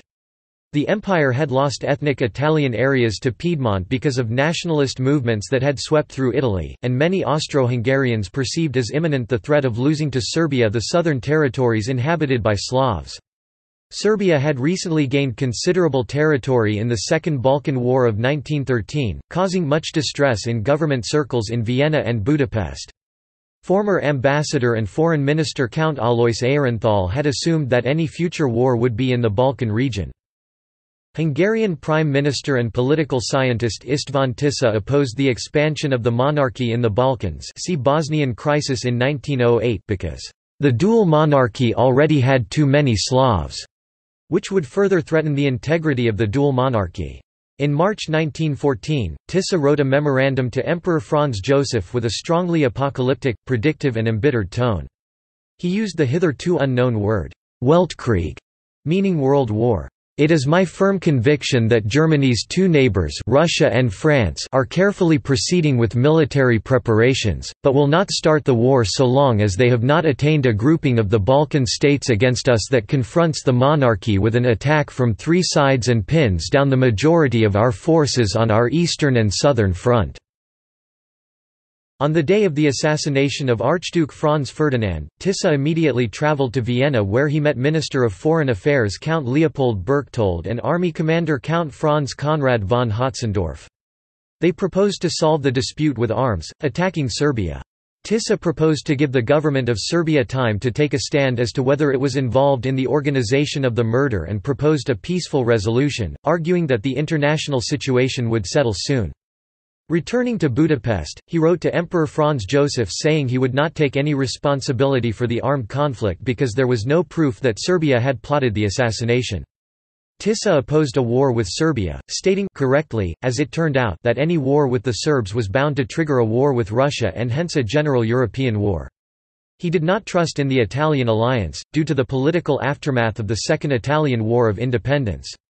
He thought that even a successful Austro-Hungarian war would be disastrous for the integrity of Kingdom of Hungary, where Hungary would be the next victim of Austrian politics.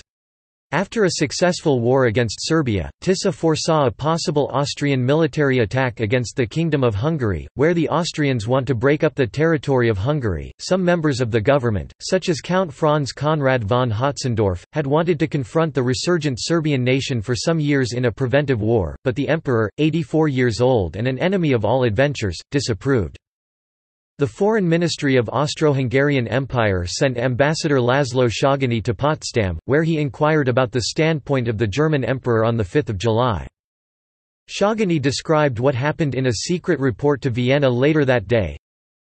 I presented His Majesty Wilhelm with Franz Joseph's letter and the attached memorandum. The Kaiser read both papers quite carefully in my presence. First, His Majesty assured me that he had expected us to take firm action against Serbia, but he had to concede that, as a result of the conflicts facing Franz Joseph, he needed to take into account a serious complication in Europe, which is why he did not wish to give any definite answer prior to consultations with the Chancellor. When, after our déjeuner, I once again emphasized the gravity of the situation, His Majesty authorized me to report to Franz Joseph that in this case, too, we could count on Germany's full support. As mentioned, he first had to consult with the Chancellor, but he did not have the slightest doubt that Herr von Bethmann-Hollweg would fully agree with him, particularly with regard to action on our part against Serbia. In his Wilhelm's opinion, though, there was no need to wait patiently before taking action.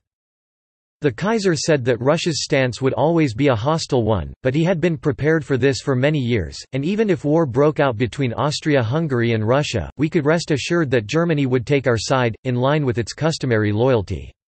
According to the Kaiser, as things stood now, Russia was not at all ready for war. It would certainly have to think hard before making a call to arms. But now the leaders of Austria-Hungary, especially General Count Leopold von Berchtold, backed by its ally Germany, decided to confront Serbia militarily before it could incite a revolt. Using the assassination as an excuse, they presented a list of 10 demands called the July Ultimatum, expecting Serbia would never accept. When Serbia accepted 9 of the 10 demands but only partially accepted the remaining 1, Austria-Hungary declared war. Franz Joseph I finally followed the urgent counsel of his top advisers. Over the course of July and August 1914, these events caused the start of World War I, as Russia mobilized in support of Serbia, setting off a series of counter-mobilizations. In support of his German ally, on Thursday 6 August 1914, the Emperor Franz Joseph signed the declaration of war on Russia. Italy initially remained neutral, although it had an alliance with Austria-Hungary. In 1915, it switched to the side of the Entente powers, hoping to gain territory from its former ally. Wartime foreign policy. The Austro-Hungarian Empire played a relatively passive diplomatic role in the war, as it was increasingly dominated and controlled by Germany. The only goal was to punish Serbia and try to stop the ethnic breakup of the empire, and it completely failed. Instead, as the war went on, the ethnic unity declined, the Allies encouraged breakaway demands from minorities and the empire faced disintegration. Starting in late 1916, the new Emperor Karl removed the pro-German officials and opened peace overtures to the Allies, whereby the entire war could be ended by compromise, or perhaps Austria would make a separate peace from Germany. The main effort was vetoed by Italy, which had been promised large slices of Austria for joining the Allies in 1915. Austria was only willing to turn over the Trentino region but nothing more. Karl was seen as a defeatist, which weakened his standing at home and with both the Allies and Germany. As the imperial economy collapsed into severe hardship and even starvation, its multi-ethnic army lost its morale and was increasingly hard-pressed to hold its line. In the capital cities of Vienna and Budapest, the leftist and liberal movements and opposition parties strengthened and supported the separatism of ethnic minorities. As it became apparent that the Allies would win the war, nationalist movements, which had previously been calling for a greater degree of autonomy for their majority areas, started demanding full independence. The emperor had lost much of his power to rule, as his realm disintegrated. Homefront. The heavily rural empire did have a small industrial base, but its major contribution was manpower and food. Nevertheless, Austria-Hungary was more urbanized 25% than its actual opponents in the First World War, like the Russian Empire 13.4%, Serbia 13.2%, or Romania 18.8%. Furthermore, the Austro-Hungarian Empire had also more industrialized economy and higher GDP per capita than the Kingdom of Italy, which was economically the far most developed actual opponent of the empire. On the home front, food grew scarcer and scarcer, as did heating fuel. The hog population fell 90%, as the dwindling supplies of ham and bacon % of the army. Hungary, with its heavy agricultural base, was somewhat better fed. The army conquered productive agricultural areas in Romania and elsewhere, but refused to allow food shipments to civilians back home. Morale fell every year, and the diverse nationalities gave up on the empire and looked for ways to establish their own nation-states. Inflation soared, from an index of 129 in 1914 to 1589 in 1918, wiping out the cash savings of the middle class. In terms of war damage to the economy, the war used up about 20% of the GDP. The dead soldiers amounted to about 4% of the 1914 labor force, and the wounded ones to another 6%. Compared all the major countries in the war, Austria's death and casualty rate was toward the high end. By summer 1918, green cadres of army deserters formed armed bands in the hills of Croatia-Slavonia and civil authority disintegrated. By late October, violence and massive looting erupted and there were efforts to form peasant republics. However, the Croatian political leadership was focused on creating a new state, Yugoslavia, and worked with the advancing Serbian army to impose control and end the uprisings. Topic: Military events. Topic: The Austro-Hungarian Empire conscripted 7.8 million soldiers during the WW1. General von Hötzendorf was the chief of the Austro-Hungarian General Staff. Franz Joseph I, who was much too old to command the army, appointed Archduke Friedrich von Österreich-Teschen as Supreme Army Commander, Armeeoberkommandant, but asked him to give von Hötzendorf freedom to take any decisions. Von Hötzendorf remained in effective command of the military forces until Emperor Karl I took the supreme command himself in late 1916 and dismissed Konrad von Hötzendorf in 1917. Meanwhile, economic conditions on the home front deteriorated rapidly. The empire depended on agriculture, and agriculture depended on the heavy labor of millions of men who are now in the army.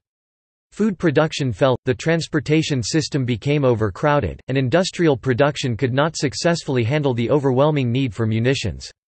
Germany provided a great deal of help, but it was not enough. Furthermore, the political instability of the multiple ethnic groups of empire now ripped apart any hope for national consensus in support of the war. Increasingly there was a demand for breaking up the empire and setting up autonomous national states based on historic language-based cultures. The new emperor sought peace terms from the Allies, but his initiatives were vetoed by Italy. Serbian Front 1914–1916. At the start of the war, the army was divided in two, the smaller part attacked Serbia while the larger part fought against the formidable Imperial Russian army. The invasion of Serbia in 1914 was a disaster. By the end of the year, the Austro-Hungarian army had taken no territory, but had lost 227,000 out of a total force of 450,000 men.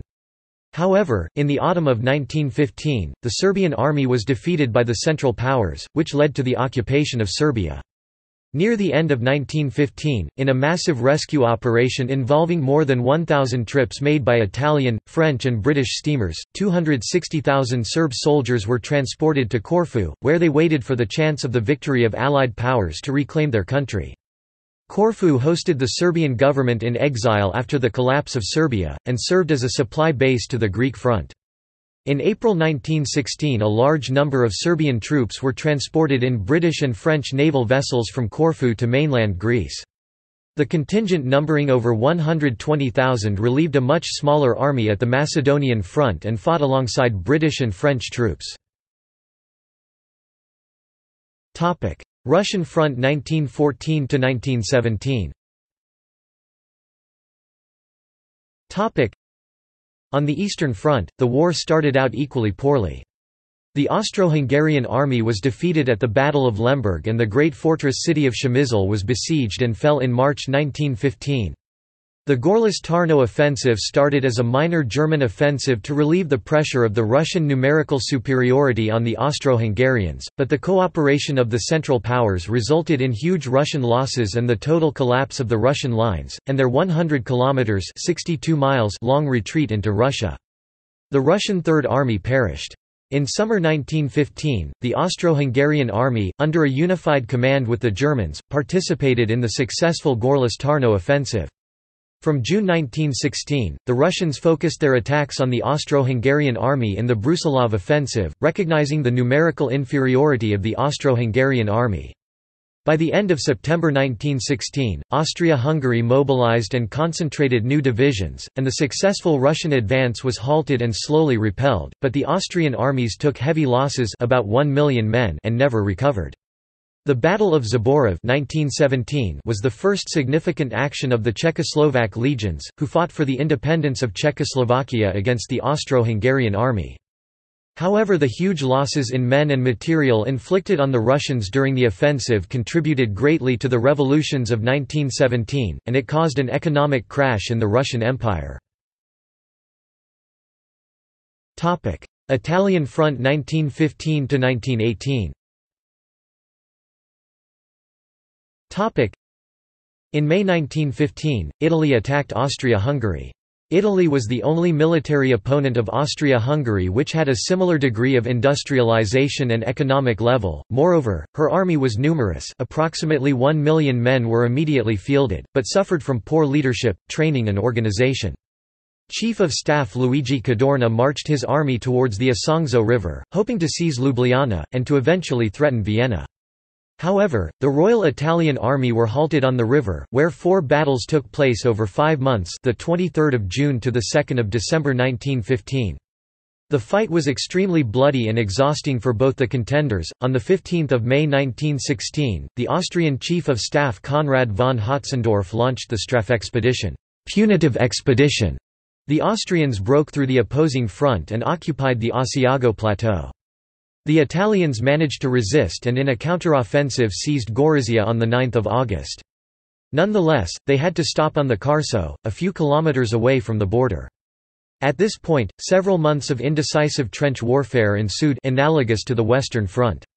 As the Russian Empire collapsed as a result of the Bolshevik Revolution and Russians ended their involvement in the war, Germans and Austrians were able to move on the Western and Southern fronts much manpower from the erstwhile Eastern fighting. On 24 October 1917, Austrians, now enjoying decisive German support, attacked at Caporetto using new infiltration tactics. Although they advanced more than 100 kilometers (62.14 miles) in the direction of Venice and gained considerable supplies, they were halted and could not cross the Piave River. Italy, although suffering massive casualties, recovered from the blow, and a coalition government under Vittorio Emanuele Orlando was formed.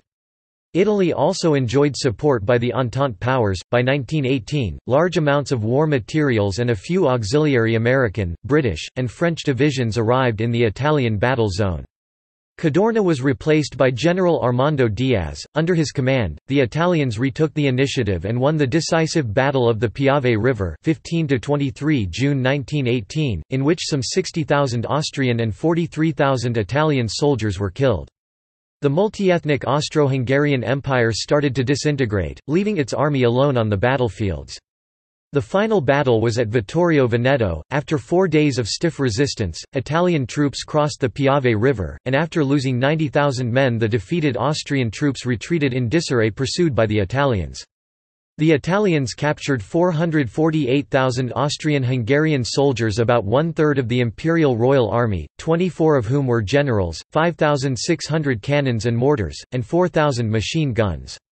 The military breakdown also marked the start of the rebellion for the numerous ethnicities who made up the multi-ethnic empire, as they refused to keep on fighting for a cause which now appeared senseless. These events marked the end of Austria-Hungary, which collapsed on 31 October 1918. The armistice was signed at Villa Giusti on 3 November. Romanian Front 1916. On 27 August 1916, Romania declared war against Austria-Hungary. The Romanian army crossed the borders of eastern Hungary, Transylvania. By November 1916, the Central Powers had defeated the Romanian army and occupied the southern and eastern parts of Romania. On 6 December the Central Powers captured Bucharest, the Romanian capital city. Whereas the German army realized it needed close cooperation from the home front, Habsburg officers saw themselves as entirely separate from the civilian world, and superior to it. When they occupied productive areas, such as Romania, they seized food stocks and other supplies for their own purposes, and blocked any shipments intended for civilians back in the Austro-Hungarian Empire. The result was that the officers lived well, as the civilians began to starve. Vienna even transferred training units to Serbia and Poland for the sole purpose of feeding them. In all, the army obtained about 15% of its cereal needs from occupied territories. Role of Hungary. Although the Kingdom of Hungary composed only 42% of the population of Austria-Hungary, the thin majority, more than 3.8 million soldiers, of the Austro-Hungarian armed forces were conscripted from the Kingdom of Hungary during the First World War. Roughly 600,000 soldiers were killed in action, and 700,000 soldiers were wounded in the war. Austria-Hungary held on for years, as the Hungarian half provided sufficient supplies for the military to continue to wage war. This was shown in a transition of power after which the Hungarian Prime Minister, Count István Tisza, and Foreign Minister, Count István Burian, had decisive influence over the internal and external affairs of the monarchy. By late 1916, food supply from Hungary became intermittent and the government sought an armistice with the Entente powers. However, this failed as Britain and France no longer had any regard for the integrity of the monarchy because of Austro-Hungarian support for Germany. Analysis of defeat. The setbacks that the Austrian army suffered in 1914 and 1915 can be attributed to a large extent to Austria-Hungary becoming a military satellite of Imperial Germany from the first day of the war. They were made worse by the incompetence of the Austrian High Command. After attacking Serbia, its forces soon had to be withdrawn to protect its eastern frontier against Russia's invasion, while German units were engaged in fighting on the Western Front. This resulted in a greater than expected loss of men in the invasion of Serbia. Furthermore, it became evident that the Austrian High Command had had no plans for a possible continental war and that the army and navy were also ill-equipped to handle such a conflict. From 1916, the Austro-Hungarian war effort became more and more subordinated to the direction of German planners. The Austrians viewed the German army favorably. On the other hand, by 1916 the general belief in Germany was that Germany, in its alliance with Austria-Hungary, was shackled to a corpse. The operational capability of the Austro-Hungarian army was seriously affected by supply shortages, low morale and a high casualty rate, and by the army's composition of multiple ethnicities with different languages and customs. The last two successes for the Austrians, the Romanian offensive and the Caporetto offensive, were German-assisted operations. As the dual monarchy became more politically unstable, it became more and more dependent on German assistance. The majority of its people, other than Hungarians and German Austrians, became increasingly restless. In 1917, the Eastern Front of the Entente powers completely collapsed. The Austro-Hungarian Empire then withdrew from all defeated countries. By 1918, the economic situation had deteriorated. Leftist and pacifist political movements organized strikes in factories, and uprisings in the army had become commonplace. During the Italian battles, the Czechoslovaks and Southern Slavs declared their independence. On 31 October Hungary ended the personal union with Austria, officially dissolving the monarchy. At the last Italian offensive, the Austro-Hungarian army took to the field without any food and munition supply, and fought without any political supports for a de facto non-existent empire. On the end of the decisive joint Italian, British and French offensive at Vittorio Veneto, the disintegrated Austria-Hungary signed the Armistice of Villa Giusti on 3 November 1918. The government had failed badly on the home front. Historian Alexander Watson reports, across Central Europe, the majority lived in a state of advanced misery by the spring of 1918, and conditions later worsened, for the summer of 1918 saw both the drop in food supplied to the levels of the turnip winter and the onset of the 1918 flu pandemic that killed at least 20 million worldwide. Society was relieved, exhausted and yearned for peace. Dissolution.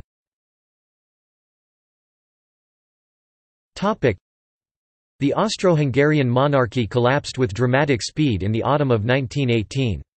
In the capital cities of Vienna and Budapest, the leftist and liberal movements and politicians, the opposition parties, strengthened and supported the separatism of ethnic minorities. These leftist or left-liberal pro-Entente maverick parties opposed the monarchy as a form of government and considered themselves internationalist rather than patriotic. Eventually, the German defeat and the minor revolutions in Vienna and Budapest gave political power to the left, liberal political parties. As it became apparent that the Allied powers would win World War I, nationalist movements, which had previously been calling for a greater degree of autonomy for various areas, started pressing for full independence. The emperor had lost much of his power to rule, as his realm disintegrated. Alexander Watson argues that the Habsburg regime's doom was sealed when Wilson's response to the note, sent 2.5 weeks earlier, arrived on 20 October. Wilson rejected the continuation of the dual monarchy as a negotiable possibility. As one of his 14 points, President Woodrow Wilson demanded that the nationalities of Austria-Hungary have the freest opportunity to autonomous development. In response, Emperor Karl I agreed to reconvene the imperial parliament in 1917 and allow the creation of a confederation with each national group exercising self-governance. However, the leaders of these national groups rejected the idea, they deeply distrusted Vienna and were now determined to get independence. On 14 October 1918, Foreign Minister Baron István Burian von Rajich asked for an armistice based on the 14 points. In an apparent attempt to demonstrate good faith, Emperor Karl issued a proclamation, Imperial Manifesto of 16 October 1918. 2 days later, which would have significantly altered the structure of the Austrian half of the monarchy. The Polish-majority regions of Galicia and Lodomeria were to be granted the option of seceding from the empire, and it was understood that they would join their ethnic brethren in Russia and Germany in resurrecting a Polish state. The rest of Cisleithania was transformed into a federal union composed of 4 parts—German, Czech, South Slav and Ukrainian. Each of these was to be governed by a national council that would negotiate the future of the empire with Vienna. Trieste was to receive a special status. No such proclamation could be issued in Hungary, where Hungarian aristocrats still believed they could subdue other nationalities and maintain the Holy Kingdom of Saint Stephen. It was a dead letter. 4 days later, on 18 October, United States Secretary of State Robert Lansing replied that the Allies were now committed to the causes of the Czechs, Slovaks and South Slavs. Therefore, Lansing said, autonomy for the nationalities, the 10th of the 14 points, was no longer enough and Washington could not deal on the basis of the 14 points anymore. In fact, a Czechoslovak provisional government had joined the Allies on 14 October. The South Slavs in both halves of the monarchy had already declared in favor of uniting with Serbia in a large South Slav state by way of the 1917 Corfu Declaration signed by members of the Yugoslav Committee. Indeed, the Croatians had begun disregarding orders from Budapest earlier in October. The Lansing Note was, in effect, the death certificate of Austria-Hungary. The national councils had already begun acting more or less as provisional governments of independent countries. With defeat in the war imminent after the Italian offensive in the Battle of Vittorio Veneto on 24 October, Czech politicians peacefully took over command in Prague on 28 October, later declared the birthday of Czechoslovakia, and followed up in other major cities in the next few days. On 30 October, the Slovaks followed in Martin. On 29 October, the Slavs in both portions of what remained of Austria-Hungary proclaimed the state of Slovenes, Croats and Serbs. They also declared their ultimate intention was to unite with Serbia and Montenegro in a large South Slav state. On the same day, the Czechs and Slovaks formally proclaimed the establishment of Czechoslovakia as an independent state. In Hungary, the most prominent opponent of continued union with Austria, Count Mihaly Karolyi, seized power in the Astor Revolution on 31 October. Charles was all but forced to appoint Karolyi as his Hungarian prime minister. One of Karolyi's first acts was to cancel the Compromise Agreement, officially dissolving the Austro-Hungarian state. By the end of October, there was nothing left of the Habsburg realm but its majority German Danubian and Alpine provinces, and Karl's authority was being challenged even there by the German-Austrian State Council. Karl's last Austrian Prime Minister, Heinrich Lammasch, concluded that Karl was in an impossible situation, and persuaded Karl that the best course was to relinquish, at least temporarily, his right to exercise sovereign authority. Consequences. On the 11th of November, Karl issued a carefully worded proclamation in which he recognized the Austrian people's right to determine the form of the state. He also renounced the right to participate in Austrian affairs of state. He also dismissed Lammasch and his government from office and released the officials in the Austrian half of the empire from their oath of loyalty to him. 2 days later, he issued a similar proclamation for Hungary. However, he did not abdicate, remaining available in the event the people of either state should recall him. For all intents and purposes, this was the end of Habsburg rule. Karl's refusal to abdicate was ultimately irrelevant. On the day after he announced his withdrawal from Austria's politics, the German-Austrian National Council proclaimed the Republic of German Austria. Karolyi followed suit on 16 November, proclaiming the Hungarian Democratic Republic. The Treaty of Saint-Germain-en-Laye between the victors of World War I and Austria and the Treaty of Trianon between the victors and Hungary regulated the new borders of Austria and Hungary, leaving both as small landlocked states. The Allies assumed without question that the minority nationalities wanted to leave Austria and Hungary, and also allowed them to annex significant blocks of German and Hungarian-speaking territory. As a result, the Republic of Austria lost roughly 60% of the old Austrian Empire's territory. It also had to drop its plans for union with Germany, as it was not allowed to unite with Germany without League approval. The restored Kingdom of Hungary, which had replaced the Republican government in 1920, lost roughly 72% of the pre-war territory of the Kingdom of Hungary. The decisions of the nations of the former Austria-Hungary and of the victors of the Great War, contained in the heavily one-sided treaties, had devastating political and economic effects. The previously rapid economic growth of the dual monarchy ground to a halt because the new borders became major economic barriers. All the formerly well-established industries, as well as the infrastructure supporting them, were designed to satisfy the needs of an extensive realm. As a result, the emerging countries were forced to make considerable sacrifices to transform their economies. The treaties created major political unease. As a result of these economic difficulties, extremist movements gained strength, and there was no regional superpower in Central Europe. The new Austrian state was, at least on paper, on shakier ground than Hungary. While what was left of Austria had been a single unit for over 700 years, it was united only by loyalty to the Habsburgs. With the loss of 60% of the Austrian Empire's pre-war territory, Vienna was now an imperial capital without an empire to support it. By comparison, Hungary had been a nation and a state for over 900 years. However, after a brief period of upheaval and the Allies' foreclosure of union with Germany, Austria established itself as a federal republic. Despite the temporary Anschluss with Nazi Germany, it still survives today. Adolf Hitler cited that all Germans, such as him and the others from Austria, etc., should be united with Germany. Hungary, however, was severely disrupted by the loss of 72% of its territory, 64% of its population and most of its natural resources. The Hungarian Democratic Republic was short-lived and was temporarily replaced by the Communist Hungarian Soviet Republic. Romanian troops ousted Bela Kun and his communist government during the Hungarian–Romanian War of 1919. In the summer of 1919, a Habsburg, Archduke Joseph August, became regent, but was forced to stand down after only 2 weeks when it became apparent the Allies would not recognize him. Finally, in March 1920, royal powers were entrusted to a regent, Miklós Horthy, who had been the last commanding admiral of the Austro-Hungarian navy and had helped organize the counter-revolutionary forces. It was this government that signed the Treaty of Trianon under protest on 4 June 1920 at the Grand Trianon Palace in Versailles, France. In March and again in October 1921, ill-prepared attempts by Karl to regain the throne in Budapest collapsed. The initially wavering Horthy, after receiving threats of intervention from the Allied powers and neighbouring countries, refused his cooperation.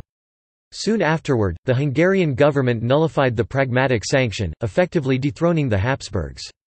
2 years later, Austria had passed the Habsburg Law, which not only dethroned the Habsburgs, but banned Karl from ever returning to Austria again. Subsequently, the British took custody of Karl and removed him and his family to the Portuguese island of Madeira, where he died the following year. Successor states. The following successor states were formed entirely or in part on the territory of the former Austria-Hungary: German Austria and First Austrian Republic, Hungarian Democratic Republic, Hungarian Soviet Republic, and Kingdom of Hungary, Czechoslovakia from 1920 to 1938, State of Slovenes, Croats and Serbs joined on 1 December 1918 with the Kingdom of Serbia to form the Kingdom of Serbs, Croats and Slovenes, later Kingdom of Yugoslavia, Second Polish Republic, West Ukrainian People's Republic united with the Ukrainian People's Republic through Act Zluky, while its territory was fully overran by the Second Polish Republic. Duchy of Bukovina and Transylvania were joined to the Kingdom of Romania. Austro-Hungarian lands were also ceded to the Kingdom of Romania and the Kingdom of Italy. The Principality of Liechtenstein, which had formerly looked to Vienna for protection, formed a customs and defence union with Switzerland, and adopted the Swiss currency instead of the Austrian. In April 1919, Vorarlberg, the westernmost province of Austria, voted by a large majority to join Switzerland. However, both the Swiss and the Allies disregarded this result. Territorial legacy. The following present-day countries and parts of countries were within the boundaries of Austria-Hungary when the empire was dissolved: Empire of Austria, Cisleithania, Austria except Burgenland, Czech Republic except the Hlichinsko area, Slovenia except Prekmurje, Italy, Trentino, South Tyrol, parts of the province of Belluno and small portions of Friuli Venezia Giulia, Croatia, Dalmatia, Istria, Poland, voivodeships of Lesser Poland, Subcarpathia, southernmost part of Silesia, Bielsko and Cieszyn, Ukraine, oblasts of Lviv, Ivano-Frankivsk, Ternopil except its northern corner, and most of the oblast of Chernivtsi, Romania, county of Suceava, Montenegro, Bay of Boka Kotorska, the coast and the immediate hinterland around the cities of Budva, Petrovac and Sutomor, Kingdom of Hungary, Transleithania, Hungary, Slovakia,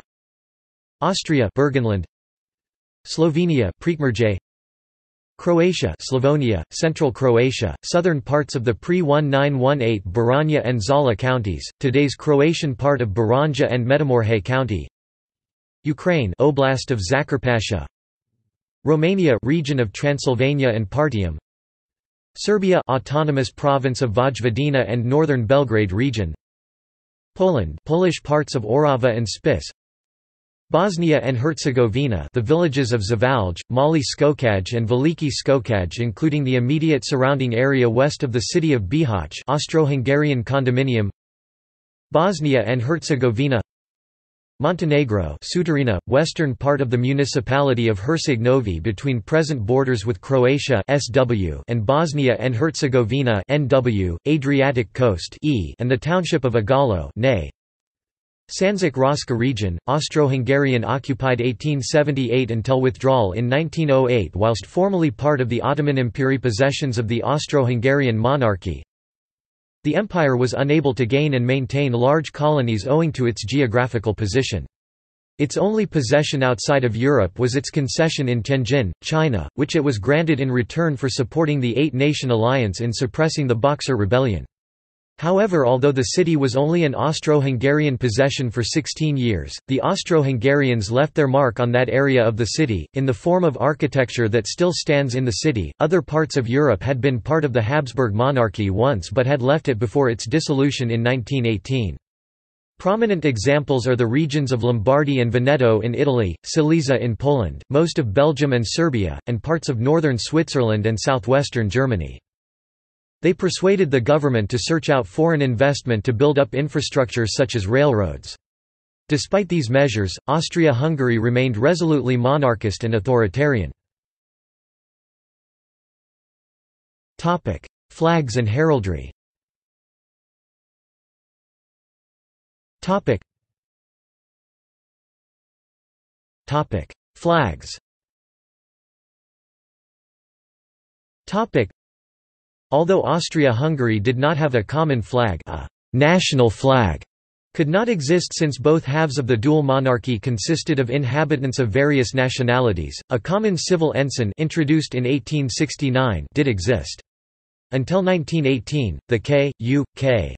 War Fleet continued to carry the Austrian ensign it had used since 1786, and the regiments of the K.U.K.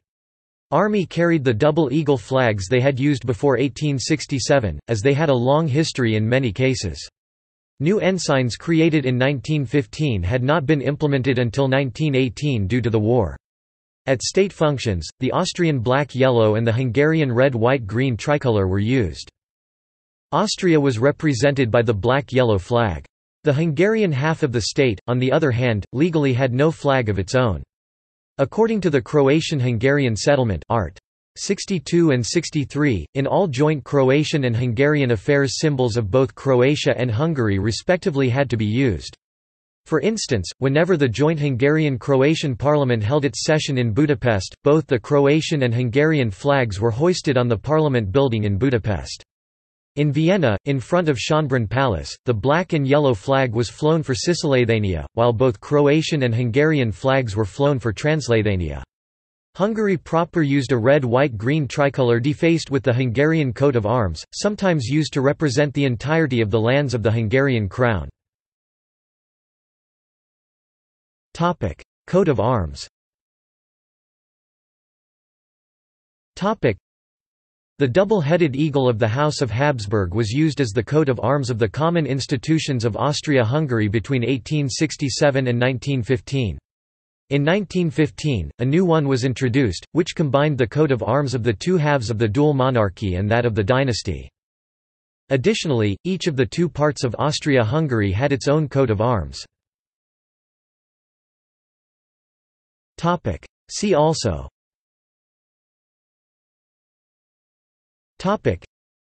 Aftermath of World War I, Austrian nobility, Corporative federalism, a form of administration adopted by the Austro-Hungarian Empire. Diplomatic history of World War I. Czech lands, 1867–1918. Ethnic composition of Austria-Hungary. Former countries in Europe after 1815. Habsburg monarchy.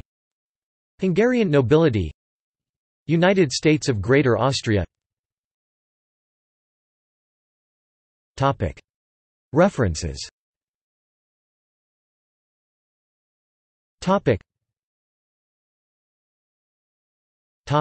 Notes.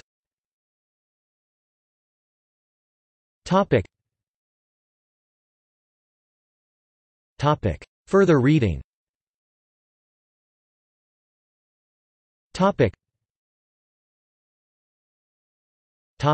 Surveys.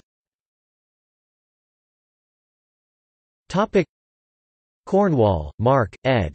The Last Years of Austria-Hungary, University of Exeter Press, 2002. ISBN 0-85989-563-7. Encyclopædia Britannica, 12th ed.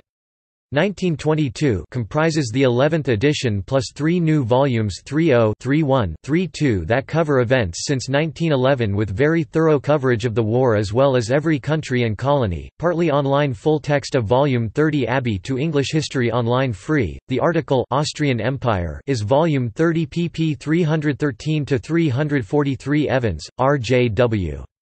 Austria, Hungary, and the Habsburgs, Central Europe c.1683–1867 2008 doi, 10.1093, Akprof, Oso, 9780199541621.001.00001 Online. Herman, Arthur. What Life Was Like, at Empire's End, Austro-Hungarian Empire 1848–1918 Time Life, 2000, heavily illustrated Judson, Peter M. The Habsburg Empire, A New History 2016 excerpt Kahn, Robert A. A History of the Habsburg Empire, 1526–1918 U of California Press, 1974, highly detailed history, emphasis on ethnicity McCartney, Carlyle Aylmer The Habsburg Empire, 1790–1918, New York, Macmillan 1969.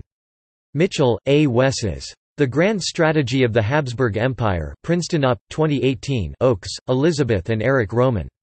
Austria-Hungary and the Successor States, A Reference Guide from the Renaissance to the Present 2003 Palmer, Alan.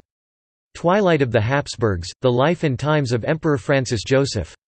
New York, Weidenfeld and Nicholson, 1995. ISBN 0871136651 Redlich, Joseph. Emperor Francis Joseph of Austria. New York, Macmillan, 1929, online free Sked Allen The Decline and Fall of the Habsburg Empire, 1815–1918, London, Longman, 1989. Steed, Henry Wickham, et al., 1914. A Short History of Austria-Hungary and Poland. Sugar, Peter F. et al., eds. A History of Hungary 1990, coverage by experts Taylor, A. J. P. The Habsburg Monarchy, 1809–1918, A History of the Austrian Empire and Austria-Hungary, London, Penguin Books, 2nd ed., 1964, Politics and Diplomacy World War Boyer, John W. Silent War and Bitter Peace, The Revolution of 1918 in Austria, Austrian History Yearbook 34 2003, 1–56. Cornwall, Mark. News, Rumour and the Control of Information in Austria-Hungary, 1914–1918, History 77 No. 249 1992, 50–64. Cornwall, Mark. The Undermining of Austria-Hungary, The Battle for Hearts and Minds London, Macmillan, 2000 Craig, Gordon A. The World War I Alliance of the Central Powers in Retrospect, The Military Cohesion of the Alliance, Journal of Modern History 1965, 336–344, in JSTOR Dediher, Vladimir. The Road to Sarajevo 1966, Comprehensive History of the Assassination with detailed material on the Empire and Serbia. Healy, Maureen. Vienna and the Fall of the Habsburg Empire, Total War and Everyday Life in World War I 2007 Herweg, Holger H.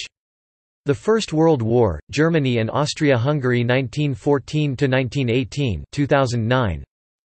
Jazzy, Oshkar The Dissolution of the Habsburg Monarchy, University of Chicago Press, 1966. Kahn, Robert A. et al., eds.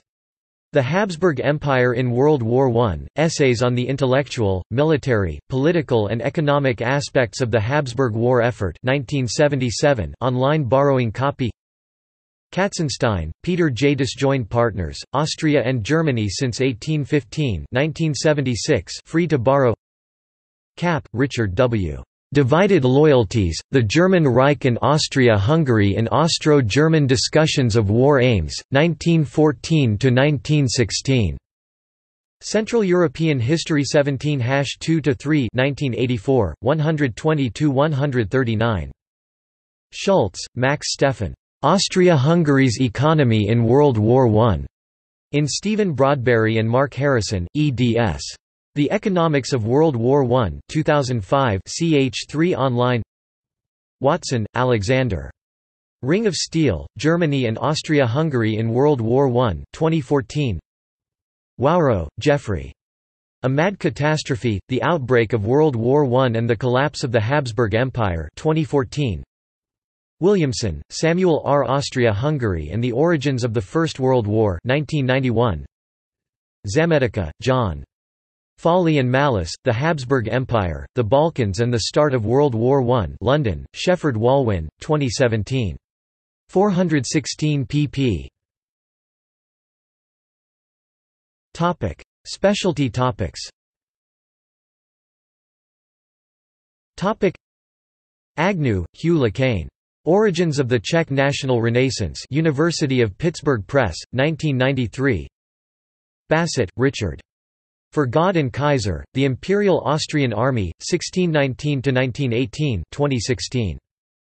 Boyer, John W. Culture and Political Crisis in Vienna, Christian Socialism in Power, 1897–1918 1995.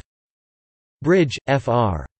From Sadowa to Sarajevo, The Foreign Policy of Austria-Hungary 1866–1914 1972, reprint 2016 online review, excerpt. Good, David. The Economic Rise of the Habsburg Empire, 1750–1914 1984. Keeval, Hillel. The Making of Czech Jewry, National Conflict and Jewish Society in Bohemia, 1870–1918 Oxford University Press, 1988. King, Jeremy. Budweisers into Czechs and Germans, A Local History of Bohemian Politics, 1848–1948 Princeton University Press, 2002. Langer, William L. 1956. European Alliances and Alignments 2nd ed., detailed coverage of major diplomatic moves. McCagg, Jr., William O. A History of the Habsburg Jews, 1670–1918 Indiana University Press, 1989. Millward, Alan S. and S. B. Saul. The Development of the Economies of Continental Europe, 1850–1914 1977 pp 271–331. Millward, Alan S. and S. B. Saul. The Economic Development of Continental Europe 1780–1870 2nd ed. 1979, 552 pp. Phelps, Nicole Mus Habsburg Relations from 1815 to the Paris Peace Conference 2013 online review. Rothenberg, Gunther E. 1976, The Army of Francis Joseph, Purdue University Press. Rothenberg, E. Gunther. Nobility and Military Careers, The Habsburg Officer Corps, 1740–1914. Military Affairs 1976-40 No. 4 pp. 182–186 in JSTOR. Rothenberg, E. Gunther. The Austrian Army in the Age of Metternich. Journal of Modern History 1968-40 No. 2 pp. 155–165 in JSTOR. Rothenberg, E. Gunther. Toward a National Hungarian Army, the Military Compromise of 1868 and its Consequences. Slavic Review, 1972-31 No. 4 pp. 805–816 in JSTOR. Stouter Halstead, Keeley. The Nation in the Village, The Genesis of Peasant National Identity in Austrian Poland, 1848–1914 Cornell University Press, 2001. Sugar, Peter F. 1994. A History of Hungary, et al., 2nd ed. Indiana University Press. Primary sources.